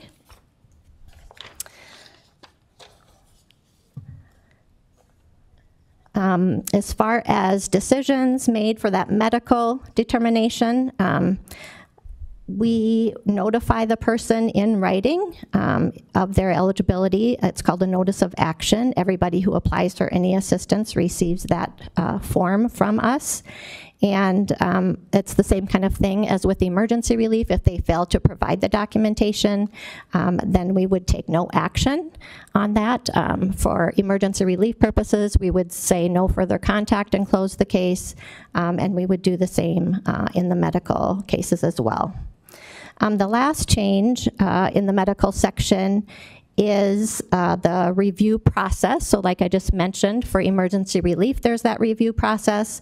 When we talk about medical, since we have an attorney making the decision on the case, really the next step then per statute is that a statement advising the person of their right to appeal that decision is given to them, and that would go through the appropriate circuit court. I will just mention that with the expansion of Medicaid, we have seen many, many fewer applications. So it seems like most people now are eligible either for that Medicaid piece or they are eligible for insurance if they're employed, maybe through their employer or through the ACA. So we have had only a small handful of people apply for assistance for medical bills so far this year. And then the last page is just the updated guidelines. If you recall, in February, you gave permission to increase the housing allowance, and so I just wanted to get the website updated to reflect our current amounts, which are shown on the page up front there. So increasing based on unit size, how much the limit is towards helping with rent for those type of units. So that's it in a nutshell. Questions that you have for me, or I have Mike Thompson here as well, and I'm sure he would love to answer any questions too. Questions? Commissioner Bender. This is just a minor question. I really appreciate all the work that you and Mike and your team put into this document. There are a couple of times where you said there were no changes in sections, and I know posted online is the black line that shows all the changes to the existing guidelines, and I think you were really focused on the material changes, and there were some sections where there were changes reflected in that black line document, but they were more semantics, or adding a definition to make things read more clearly, and I just wanted to make sure there wasn't any question that we were trying to pull something over on somebody. Sure, yeah. Commissioner Bleinberg. I know the fact that the room emptied out doesn't have anything to do with the importance of this. Thank you for all the work that you guys put into this. You and Carrie and Mike, I know a lot of time was spent looking into the statute that applies and making sure that we're giving good guidelines for our population, but also for our staff to be able to rely on, and looking back at precedent and making sure that we're really doing a good job of being consistent. So I just want to say thank you for all of the effort and all of the research that was put into it. Absolutely, thank you. Commissioner I would Kipley. just echo that sentiment that this is very important elements especially as we close out kind of our budget season. Could you paint us the picture of the scale and magnitude of this, of just whether it's rental assistance or utilities, just kind of this bundled item? How much has this been in years past of a line item in our county's budget? Well, for rent assistance, historically, we've had in our budget line item $975,000. I think the most current one is $950,000. And then just to follow up on that, there's just countervailing forces here with the CARES Act going away, but you mentioned the expansion of Medicaid might play a role in lessening this, but it's hard to predict exactly on any given year what people will show up for this assistance. But do you know what we have budgeted in this line item for next year? You said for the rent assistance only, it's, that includes deposit, is $950,000. So we expect it to be pretty flat year to year? Yes. Okay. Thank you. Yep. Yep, I think we all got the opportunity to spend an hour or maybe a little more or less with you and Mike, and this was a big undertaking, so appreciate the work, as has been said, so thank you for what you've done. Public comment on this item. Commission action. Make a motion to approve. Second? Motion and a second. Please all those in favor say aye. Aye. Opposed, same sign. Motion carries. Consider a motion to authorize a public defender to sign the Indigent Defense Services renewal contract for fiscal year 24-25 with the Unified Judicial Circuit for the Second Circuit Drug Court, DWI Court, Veterans Court, and Mental Health Court program. Morning, Tracy. Good morning, Chairman Karski, Commissioners. Tracy Smith, Public Defender's Office. This is a request to renew our annual contract with the Unified Judicial System. We've been participating in this contract since 2021. Essentially, we have one attorney who handles all the contracts for each of these, all the courts, participates in annual training, works to improve each of these courts. The purpose of these programs is to help participants in this program attain stability. There's 5 phases. There's a number of phases, different phases in each of these programs. The first phase is helping each of the participants get housing. If they need education, a GED, they help them attain employment. Each of these programs help them with treatment. The overall goal is to help them be successful in the community. We represent them if they have sanctions for not following through with the program. If for any reason they have to be terminated from the program because they're not following through, we'll represent them on that. We're paid, the county is paid in 4 quarterly installments. Essentially, this is the same contract renewal from last year, and we're essentially just asking that the commission authorize us to re-sign this contract to continue participating for another year. All right. Any public comment on this agenda item? Commission questions? I just have a comment. I like poking the bear, AKA the state. This has been the same reimbursement for numerous years. Our plan is to go to UJS next year and ask them to, we're spending the entire sum of an attorney's salary on this and not getting reimbursed nearly what the cost is, so. I do agree. Next year, the annual rate per hour that private attorneys are paid is $120 an hour. This year is $115 an hour. Most counties have to pay private attorneys for this cost. So the state is getting a significant benefit by the fact that we do have a public defender's office. The cost of having an attorney salary for a year is significantly higher than $58,000. With the state creating this year the Indigent Defense Commission, they're currently hiring a statewide public defender to run that office. My hope is that by next year, once they have someone who fills that position, we will be in a better position to speak with that, the head of that agency about whether or not they would want to either raise the amount each year, whether or not it's more better for them to consider a contract. But I think with them just now having the commission and hiring that position, it would be better, since June has already come and passed and they've already made that payment, that it would be better to hold off on those discussions until next year. Okay. As long as we have a plan. All right. Commission action. I'll make a motion to approve. Second. Motion and second. Please call the roll. Bender. Aye. Kipley. Aye. Blindberg. Aye. Benega. Aye. Karski. Aye. Motion carries. Consider a motion to approve or deny a special event on-sale liquor license for the T-Slat Incorporated DBA JJ's Wine, Spirits, and Cigars for skate park fundraiser and recognition event on July 12th, 2024. I read slow, Kim. Thank you. Good morning, Commissioners. Kim Christensen with the Auditor's Office. We received an application for a special event on-sale liquor license from T-Slat Inc., doing business as JJ's Wine and Spirits. The skate park fundraiser recognition event will be held on July 12th, 2024. The requested special event license, if granted, will allow the organization to sell liquor to be consumed on site. The application has been reviewed by the Sheriff's Department, State's Attorney, and Planning Department. The Planning Department recommends denial due to lack of appropriate zoning at the requested location. If the property owner applies for and obtains a temporary use permit from the Planning Department, the recommended denial would be withdrawn.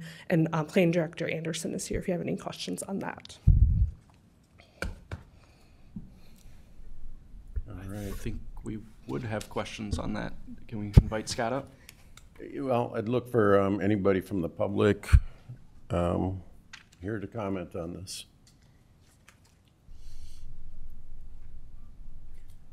All right, questions from the commission?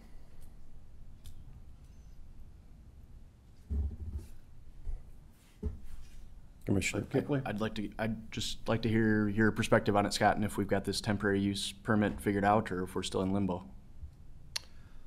Well, the applicant has been made aware, as I understand, that a temporary use permit is required. This is not unusual. We have required in the past these type of events to obtain a temporary use permit. The reason that we do that is because this is a private property. First of all, we do not know the scope of what is intended. And when there is a potential when these type of events and activities occur that there are issues with parking, with noise, with disposal of waste. There's just a whole host of issues. And so a temporary use permit is the best way to address that.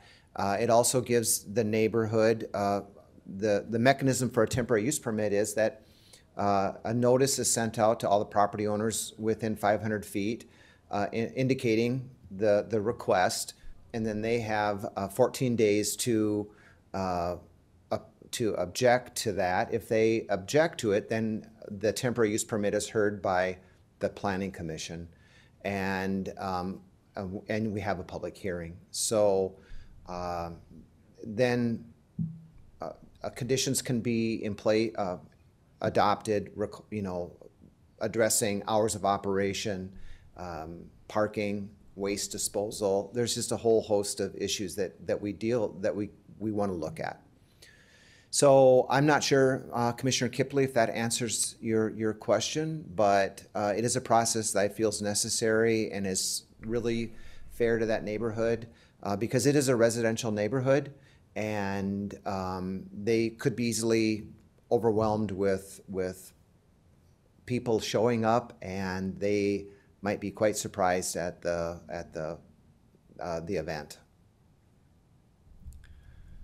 So, Mr. Chair, my only question then is on the timeline. It looks like they put in this application on June 17th, but the event is scheduled for July 12th. So I would lean towards following our planning director's process and going through that, but I think he mentioned that there was a 14-day window in there, and we haven't even started, or the applicant has not even chosen the temporary use permit option yet. No, they haven't. Okay. I think we're left with a quandary, but. I guess my understanding is there was a recent change in state statute that may have muddied the water a little bit. Is anybody able to talk to that point? I'm going to defer to state's attorney.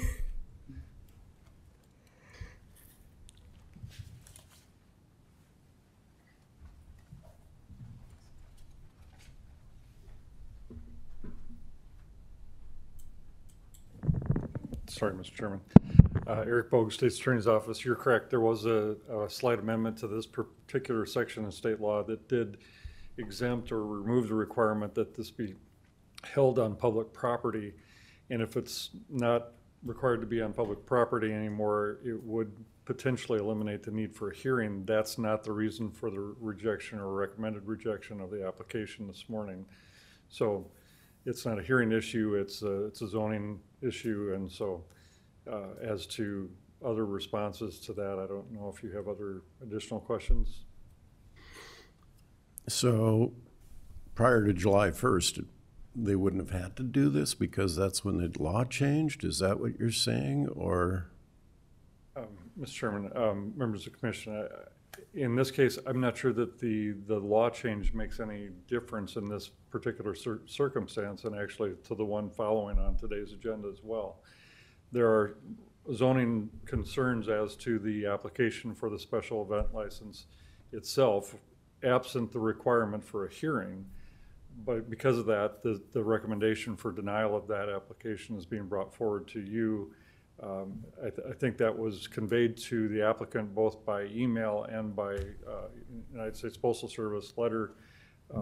As far as I'm aware, the applicant has chosen not to correspond with us. I did ask prior to today's hearing to confirm, anticipating there might be some questions today, but apparently not. So the applicant is not here. Right. Okay. Mr. Chair, can I ask a hypothetical? If the applicant were to apply for the temporary use permit and get an affirmative from all of the neighbors that they would allow it, would that, maybe that's in the planning director's discretion, but just because we're up against a timeline that I think I'm apt to deny today pending this temporary use permit, because it just sounds like the zoning is what it is. But because you have to let those 14 days run to allow anyone to object. In theory, if you got an affirmative response that they are not objecting, that they are willing to allow it, would that justify allowing a temporary use permit? Well, that puts me in a position where I'm really making a administrative decision that probably goes beyond the scope of my position, because I think the intent, and we've seen this, if you've dealt with planning and zoning items in a long period of time, oftentimes I have neighbors that when I work with applicants, I will tell them, please go out and reach out to your neighbors and tell them what you're doing, if it's a daycare, a dog kennel, when we go through these processes. And you might be surprised at how many times when I tell the applicants this, I will hear, yes, I've talked to all my neighbors and they're fine. And then the notice goes out, and the notice goes out, and suddenly those neighbors have changed their mind. And so I don't feel like it's appropriate for me, just by having people say, yeah, I'm fine with it, and then allowing that to happen. I just feel like you have to follow the procedure, and the procedure is there's a 14-day window, and if no one objects, then it is approved. If someone objects, it goes to the Planning Commission. And sometimes I think I'm very hesitant about approving something without those notices without that full time period being available to people to reconsider, to think about it, and then realize, ooh, I don't know. I told them I was okay with it, but now I'm maybe more concerned if 400 people are going to be driving up and down my road. And I will remind the commission, this is in a neighborhood where we have seen many people being very concerned about traffic. And so, you know, I'm hesitant about doing that administratively. I can appreciate that. And then just for clarification, could you just walk through the zoning? What are they zoned and what should they be zoned to make this work? The zoning is A1 agriculture, and I'm not implying or recommending that we change the zoning, because the benefit and the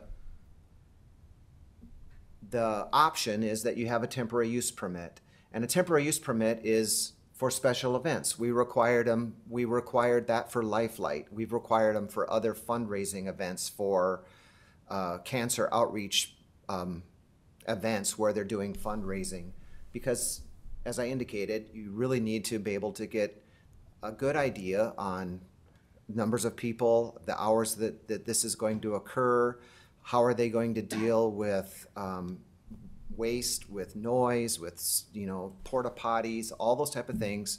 And so it is a concern.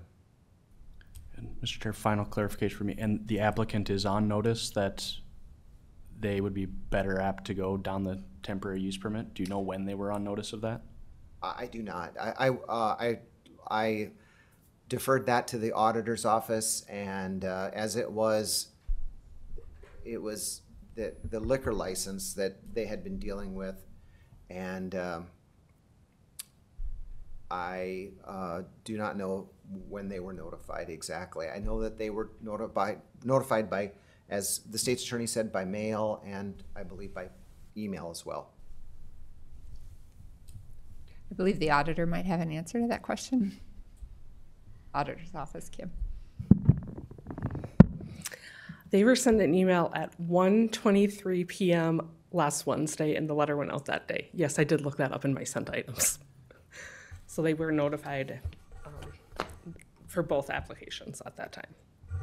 And I have not heard no response from that.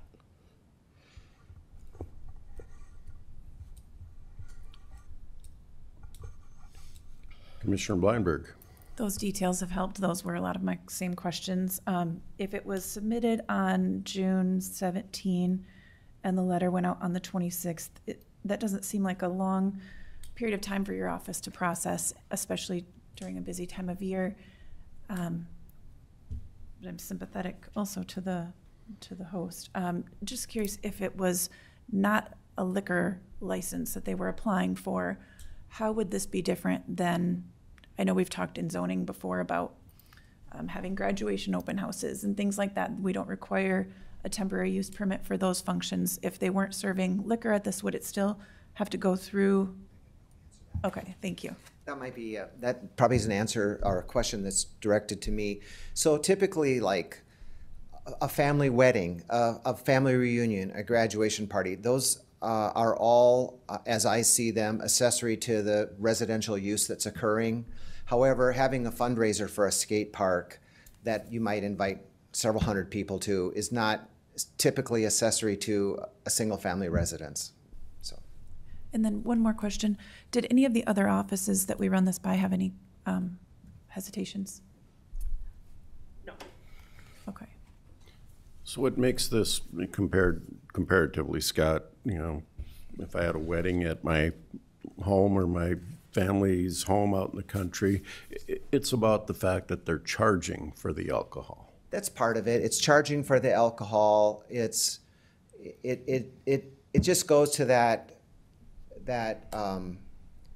idea of what is typically associated with a single family residence. You know, yeah, it's not uncommon for you to have a birthday party at your house, or it's not uncommon for you to have an anniversary party or any kind of a party in a garage.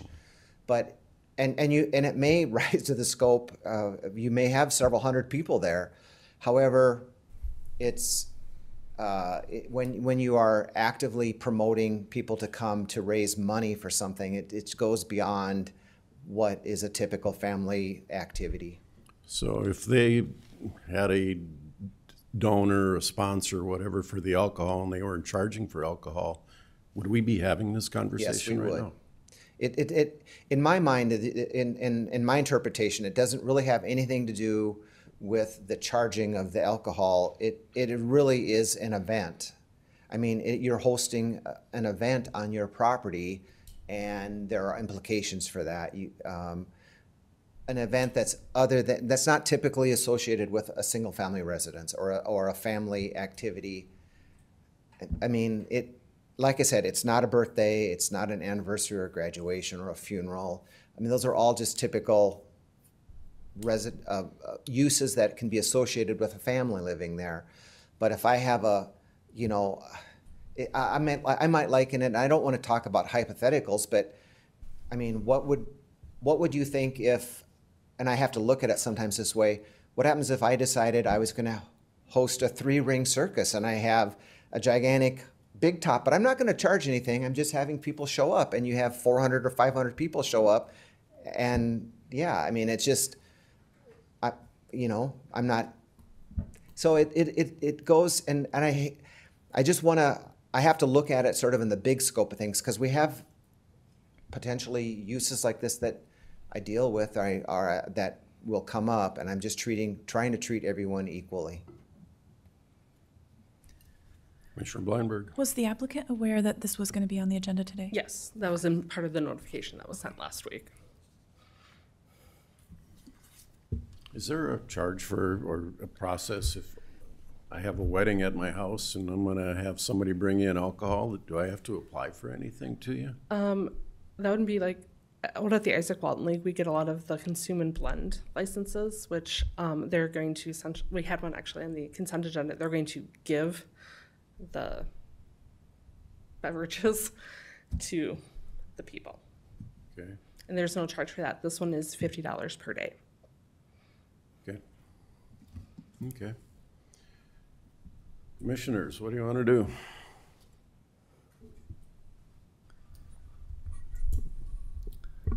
Well, Mr. Chair, I guess I was willing to get creative and try to find a process where you could get to yes, but a little less sympathetic to that when I know that the person's been on notice and hasn't even responded at all, to just even acknowledge, like, oh, maybe we can't do it that way, but can we do it this way? So my sympathy runs a little bit short at that point. Obviously, willing to get creative, but I just don't know how we get to yes on this one from my perspective, so I would probably be a no vote. I would reluctantly share those sentiments. I would appreciate hearing from the applicant, but I would imagine, in the case of this fundraiser that, it's next week, the invitations went out, and, the other one's a wedding in September, so they would have time to go through the longer process, right? Yeah, to make that work. What's the cost of doing it with the notifications and everything, Scott? Because we have to publish and all that stuff. No, we don't publish it. They just send out notices to the surrounding property owners, and my office says, I believe it's a $50 application fee. So $50 there, $50 here, okay. Other comments? Need a motion to deny or approve? I guess I'll make the motion to deny. I'll second. Motion and a second. Further discussion? Gonna call the roll from there, Kim? Yeah. Kipley? Aye. Bleinberg? Aye. Benega? No. Bender? Aye. Karski? No. So it was denied by a vote of 3-2. All right, moving on. Consider a motion. Yeah, make sure I'm the right one here. To approve or deny a special event on sale liquor license for the T-Slat Inc. DBA JJ's Wine, Spirits, and Cigars for the Harms Wedding on September 14th, 2024.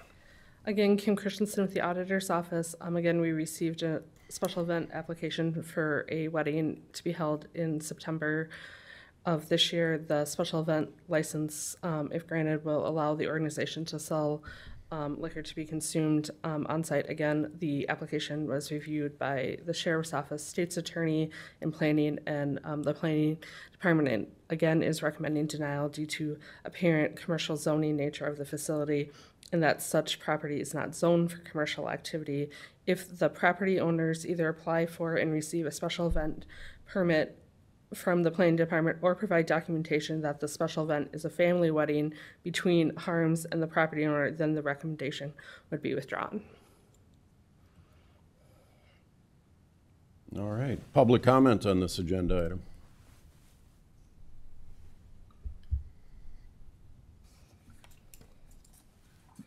Commission questions or action? Well, in my mind, the same analysis applies, and so I would make a motion to deny. Second. Motion is second. Further discussion. Call the roll. Further discussion? Sorry. Commissioner? Just to clarify, the same process would apply if we could change that denial? Well, this is a little bit more complicated because when this came about, we did some research, pulled it up, and they are actively promoting a wedding facility, a wedding barn there. So they're also zoned A1 agriculture. I'm open to a temporary use permit. However, if they continue to host events, weddings, it is in direct violation of the zoning ordinance. And as you're aware, we have several wedding barns in the county, and they have had to go through a rezoning request to allow that use. So this is going to be a little bit more complicated. They have a website. They've been hosting many events. They call it the Red Barn, and so it has become known to me, and it is now what I would consider a zoning violation.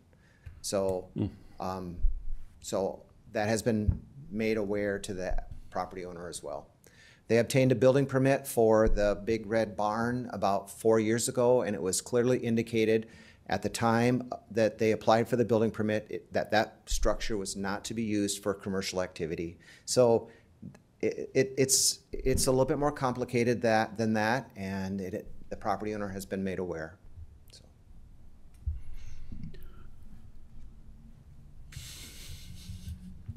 All right, we have a motion and a second. Further discussion. Call the roll. Bender. Aye on the motion to deny. That's what we're voting on, yes. Bleinberg. Aye. Benega. Aye. Kipley. Aye. Karski. Aye. Motion carries. All right. Last agenda item, budget discussion and consider a motion to approve a $2.5 million opt-out resolution. Susan, this resolution does not mean we are going to well, it does mean we are going to opt out, but that we are going to use it. Correct. As part of our discussion today, and as in prior meetings, we've discussed about the ongoing need that we will have in the forecast to have additional opt-outs. And as part of those previous meetings throughout the month of June, we discussed that one of the recommendations of the FAN committee from last year is that we pursue opt-outs a year prior to when we need them. So as we look at our forecast, and we've discussed this throughout our June meetings, you know, we do have significant needs coming up throughout the next 5 years. One of them is including the expansion into UC3 for the growing jail population. Secondly, just the ongoing need to add additional staff in primarily public safety related departments. And then as we've discussed at length, the use of our ARPA dollars will be very close to fully expended by the end of this year. And we've discussed also the need that our property tax formula, we have limitations on growth in CPI, and CPI is capped at 3% or actual whatever is less. So based upon the forecast, there are needs for opting out in the future. So we'll just walk through the long-range forecast again. We've discussed how that forecast is made. This first one that we'll look at has not had any change from our previous meetings. And so UC3 expansion is included. We've had growth in CPI factors, matrix changes for payroll, et cetera, as part of that. So this is the version you've seen before. You'll notice up here at the top it says original opt-out scenario. So this is what you've seen before with the $2.5 million opt-out layered in.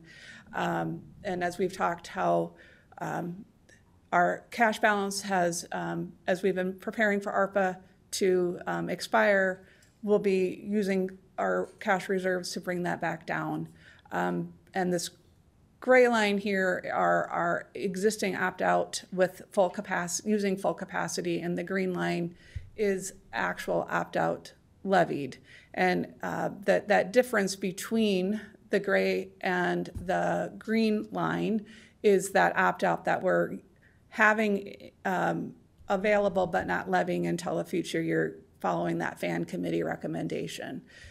So this was that recommendation that we had discussed last meeting, showing a $2.5 million opt-out for you to consider, with about a $3 million need potentially in the forecast for 2026. So this slide remains unchanged from what you saw last week.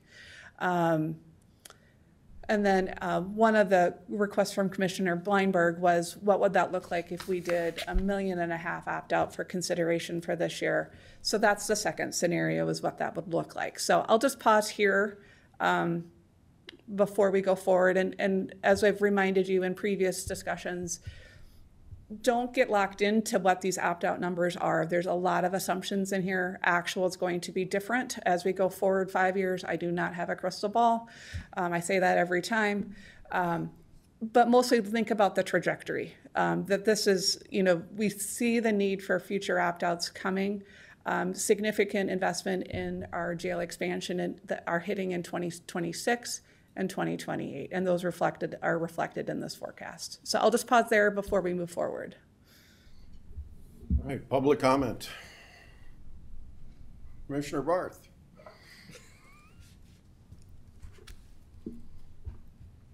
I'm reminded why, Jeff Barth, Minnehaha County. I'm reminded why I don't want your job sitting out here, but I have some experience with this opt-out stuff. And I know that some years ago, Tracy Smith reminded me of when they raised the outside attorney's rate from $97 to $100 an hour. That's 3%, more than 3%, 97 to 100.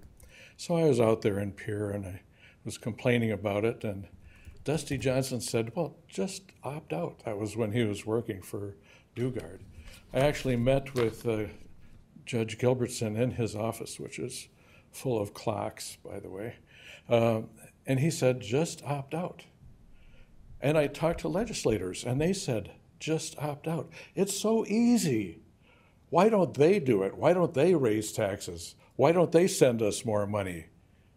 It's too easy for them. It's not so easy for you guys. I, of course, support fully funding these operations and not shorting our citizens of the services they need. Thank you. Any additional public comment? All right, turn it over to the commission for action. Susan, did you have something? I did. I have another slide I just wanted to share before we move on. This is the scenario that Commissioner Bleinberg asked to see. So this is the $1.5 million. That $1.5 million variance on opt-out, if you were to pass, it doesn't necessarily show very clearly on the slide, just because it's just moving this line slightly down in that capacity for 2025.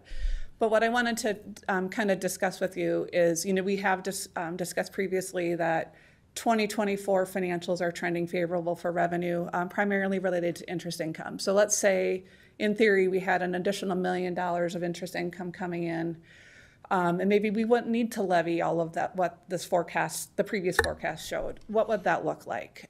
So in this scenario, what I did is I dropped that opt-out that you would consider to $1.5 million. I increase cash applied in 2026, using that extra million in 2026 and bringing that forward. What that does is it doesn't change the total number of what your opt-outs are needing by the end. It just changes a couple of years. And I kept this pretty simple. You could, in theory, take that extra million of revenue that we brought in and layer it over 3 years. I just kept it pretty simple and showing that all in 2026.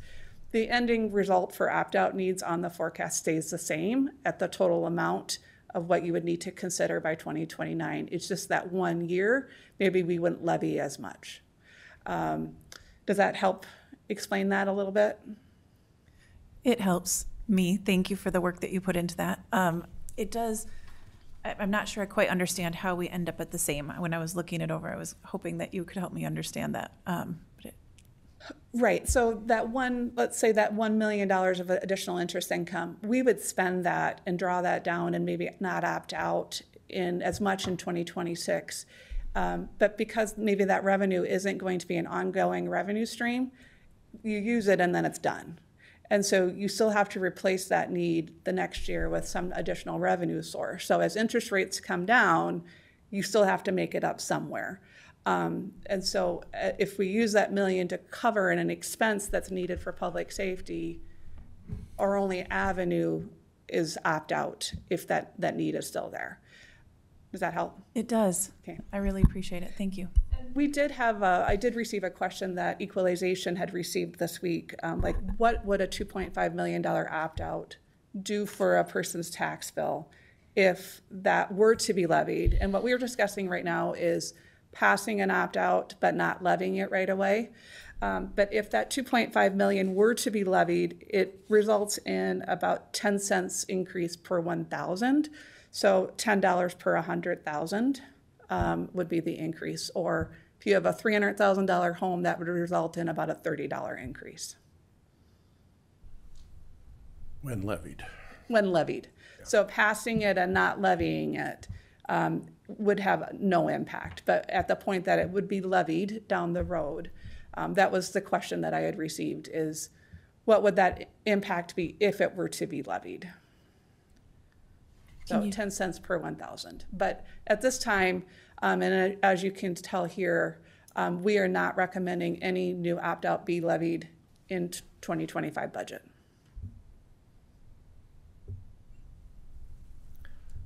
Other questions? Commissioner Bender. And is it fair to say that if we hadn't been using the ARPA money for the last few years that's been available, we would have had to levy before now? Correct. We would have had to increase taxes before today. Correct. The benefit of the ARPA dollars is we were able to have some services covered, but as those dollars have run out or will be running out, and we've been planning for that, we've been able to delay that impact to the taxpayers for a few years. Thank you. Commissioner Benninga? I'm sure that we probably have talked about this numerous times, and people just look at their tax bill, but this is just the small part of the tax bill that people pay in property taxes. We have to add the city and the schools, which is the majority of the increase in taxes. Just generally speaking, we are trying to keep up with a budget that's probably 70% personnel, to keep up with that particular HR responsibility, plus the fact that 85 to 90% of what we do as a group is required by the legislature to, frankly, mandate what we're responsible for. And the other piece of that is the majority of, frankly, what we're seeing forever is a dramatic growth in public safety related issues. We're limited to 3.5%, but we've had more than 3.5% growth over many years about the need for keeping up with public safety responsibilities. So in the long range, if we don't do this, we're going to have a cash flow problem because we're already using about 8.5% to 10% in our budgeting of cash that is in a reserve that frankly will dry up. So I don't know that we have an option. We're opting out for this option to maintain current services. Mr. Chair, my commentary just to go forward on, I think we've had some good work from the FAN committee and trying to go through a couple elements of maybe what they would be guiding us here. I think maybe we've mentioned we try to stay one step ahead. I remember another element, so one step ahead meaning opting out before we need it, kind of staying 1 year ahead in the budgeting process. So I think this is a very healthy outlook to look out 5 years and have a plan for that. Another element I think that we got from some of those members was to potentially ladder those opt-outs over time too.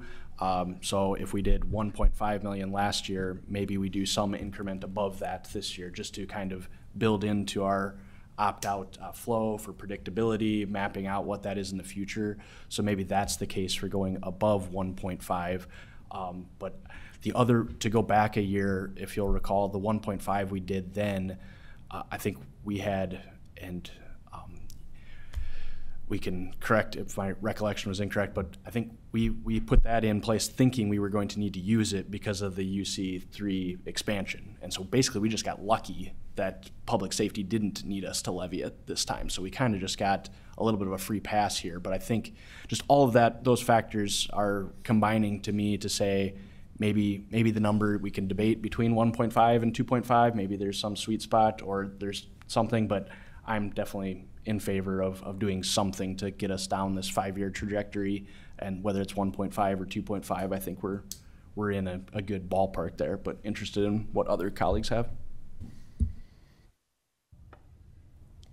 The only comment I'd have is that I could hear some public safety people cringing when you said we got lucky. Yeah. And I would say that luck was hard earned by folks that were working really hard and creatively to try to, to make sure we only have in jail the folks that are a danger to society, and that the other folks that may owe a debt to society are able to pay that back in other ways. So that would be my only comment. All right. So I guess So we do have a resolution for you to consider.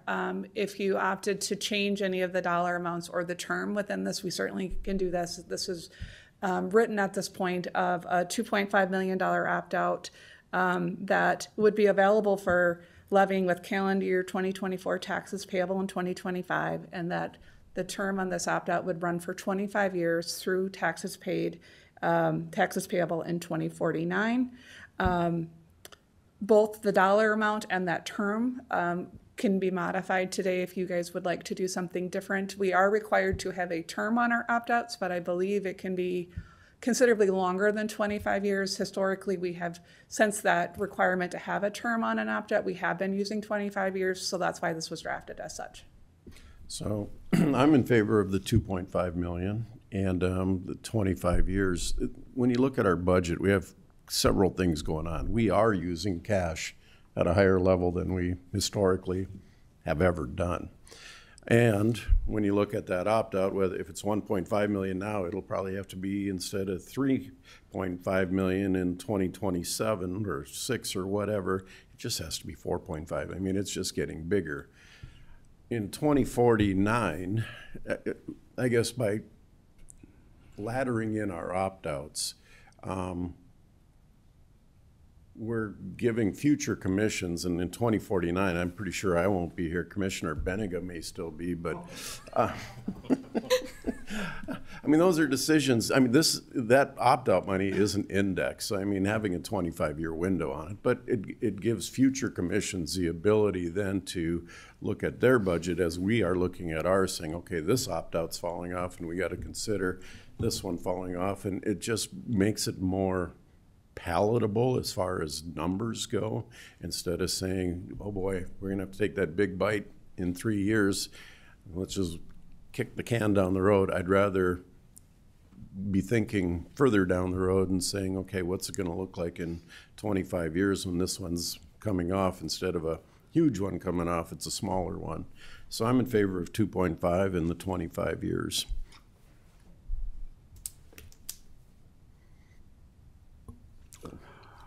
I would say I'm in favor of it as well. I mean, in favor of it in the sense that I think we have to do it, not that, I mean, this is probably my least favorite thing to do as a commissioner is to vote for an opt-out. I'm a taxpayer too, and I don't like paying more taxes either. But I do think people value the services that the county provides, and I don't ever hear anybody asking for a lower level of services or to provide less law enforcement or less public safety. So I do think that this is the right thing for us to do. I would agree with the comments that were made, except for me being here in 2049. I don't think we have much choice. There's no way you can not look at the numbers, and even thinking about 25 years from now, that's not even a possibility. It's tough to look at even 3 to 5 years down the road, the way things have changed. So I would be supportive of the 2.5 for now. I would agree, and just again to make a comment about the FAN and the work of the auditor's office.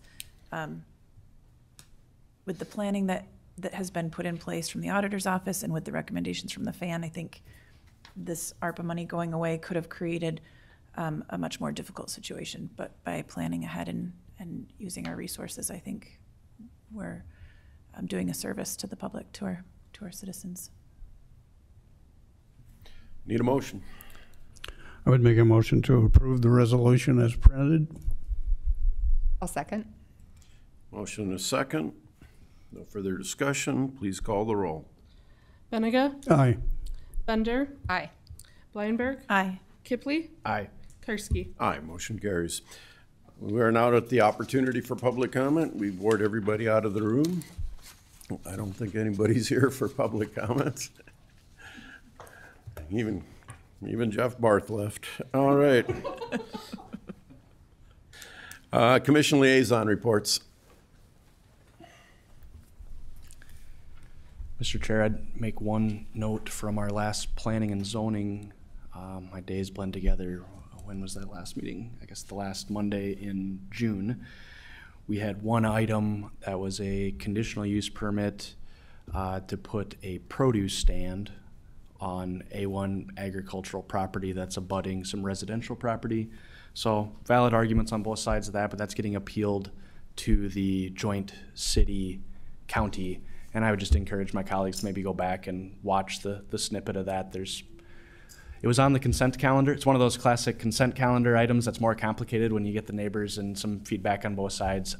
On the county side, we voted in favor of it, and the city had one no vote. So it was approved, but now appealed. So I just ask you to maybe look at that one ahead of time because it's just got some complexities to it. But other than that, I don't have any other reports. All righty. Commissioner Bleinberg. A week from Thursday on July 11 is the community engagement block party at Meldrum Park. So again, just getting that word out if anybody's interested in helping. I know they always love to have volunteers and also a great experience for those in that neighborhood. All right. I personally had a couple of meetings last week. Link board meeting was Wednesday morning, 10:30 to 11:45. Really no big action was taken by that, just routine business, a lot of discussion. Immediately after that was a Chamber of Commerce board meeting.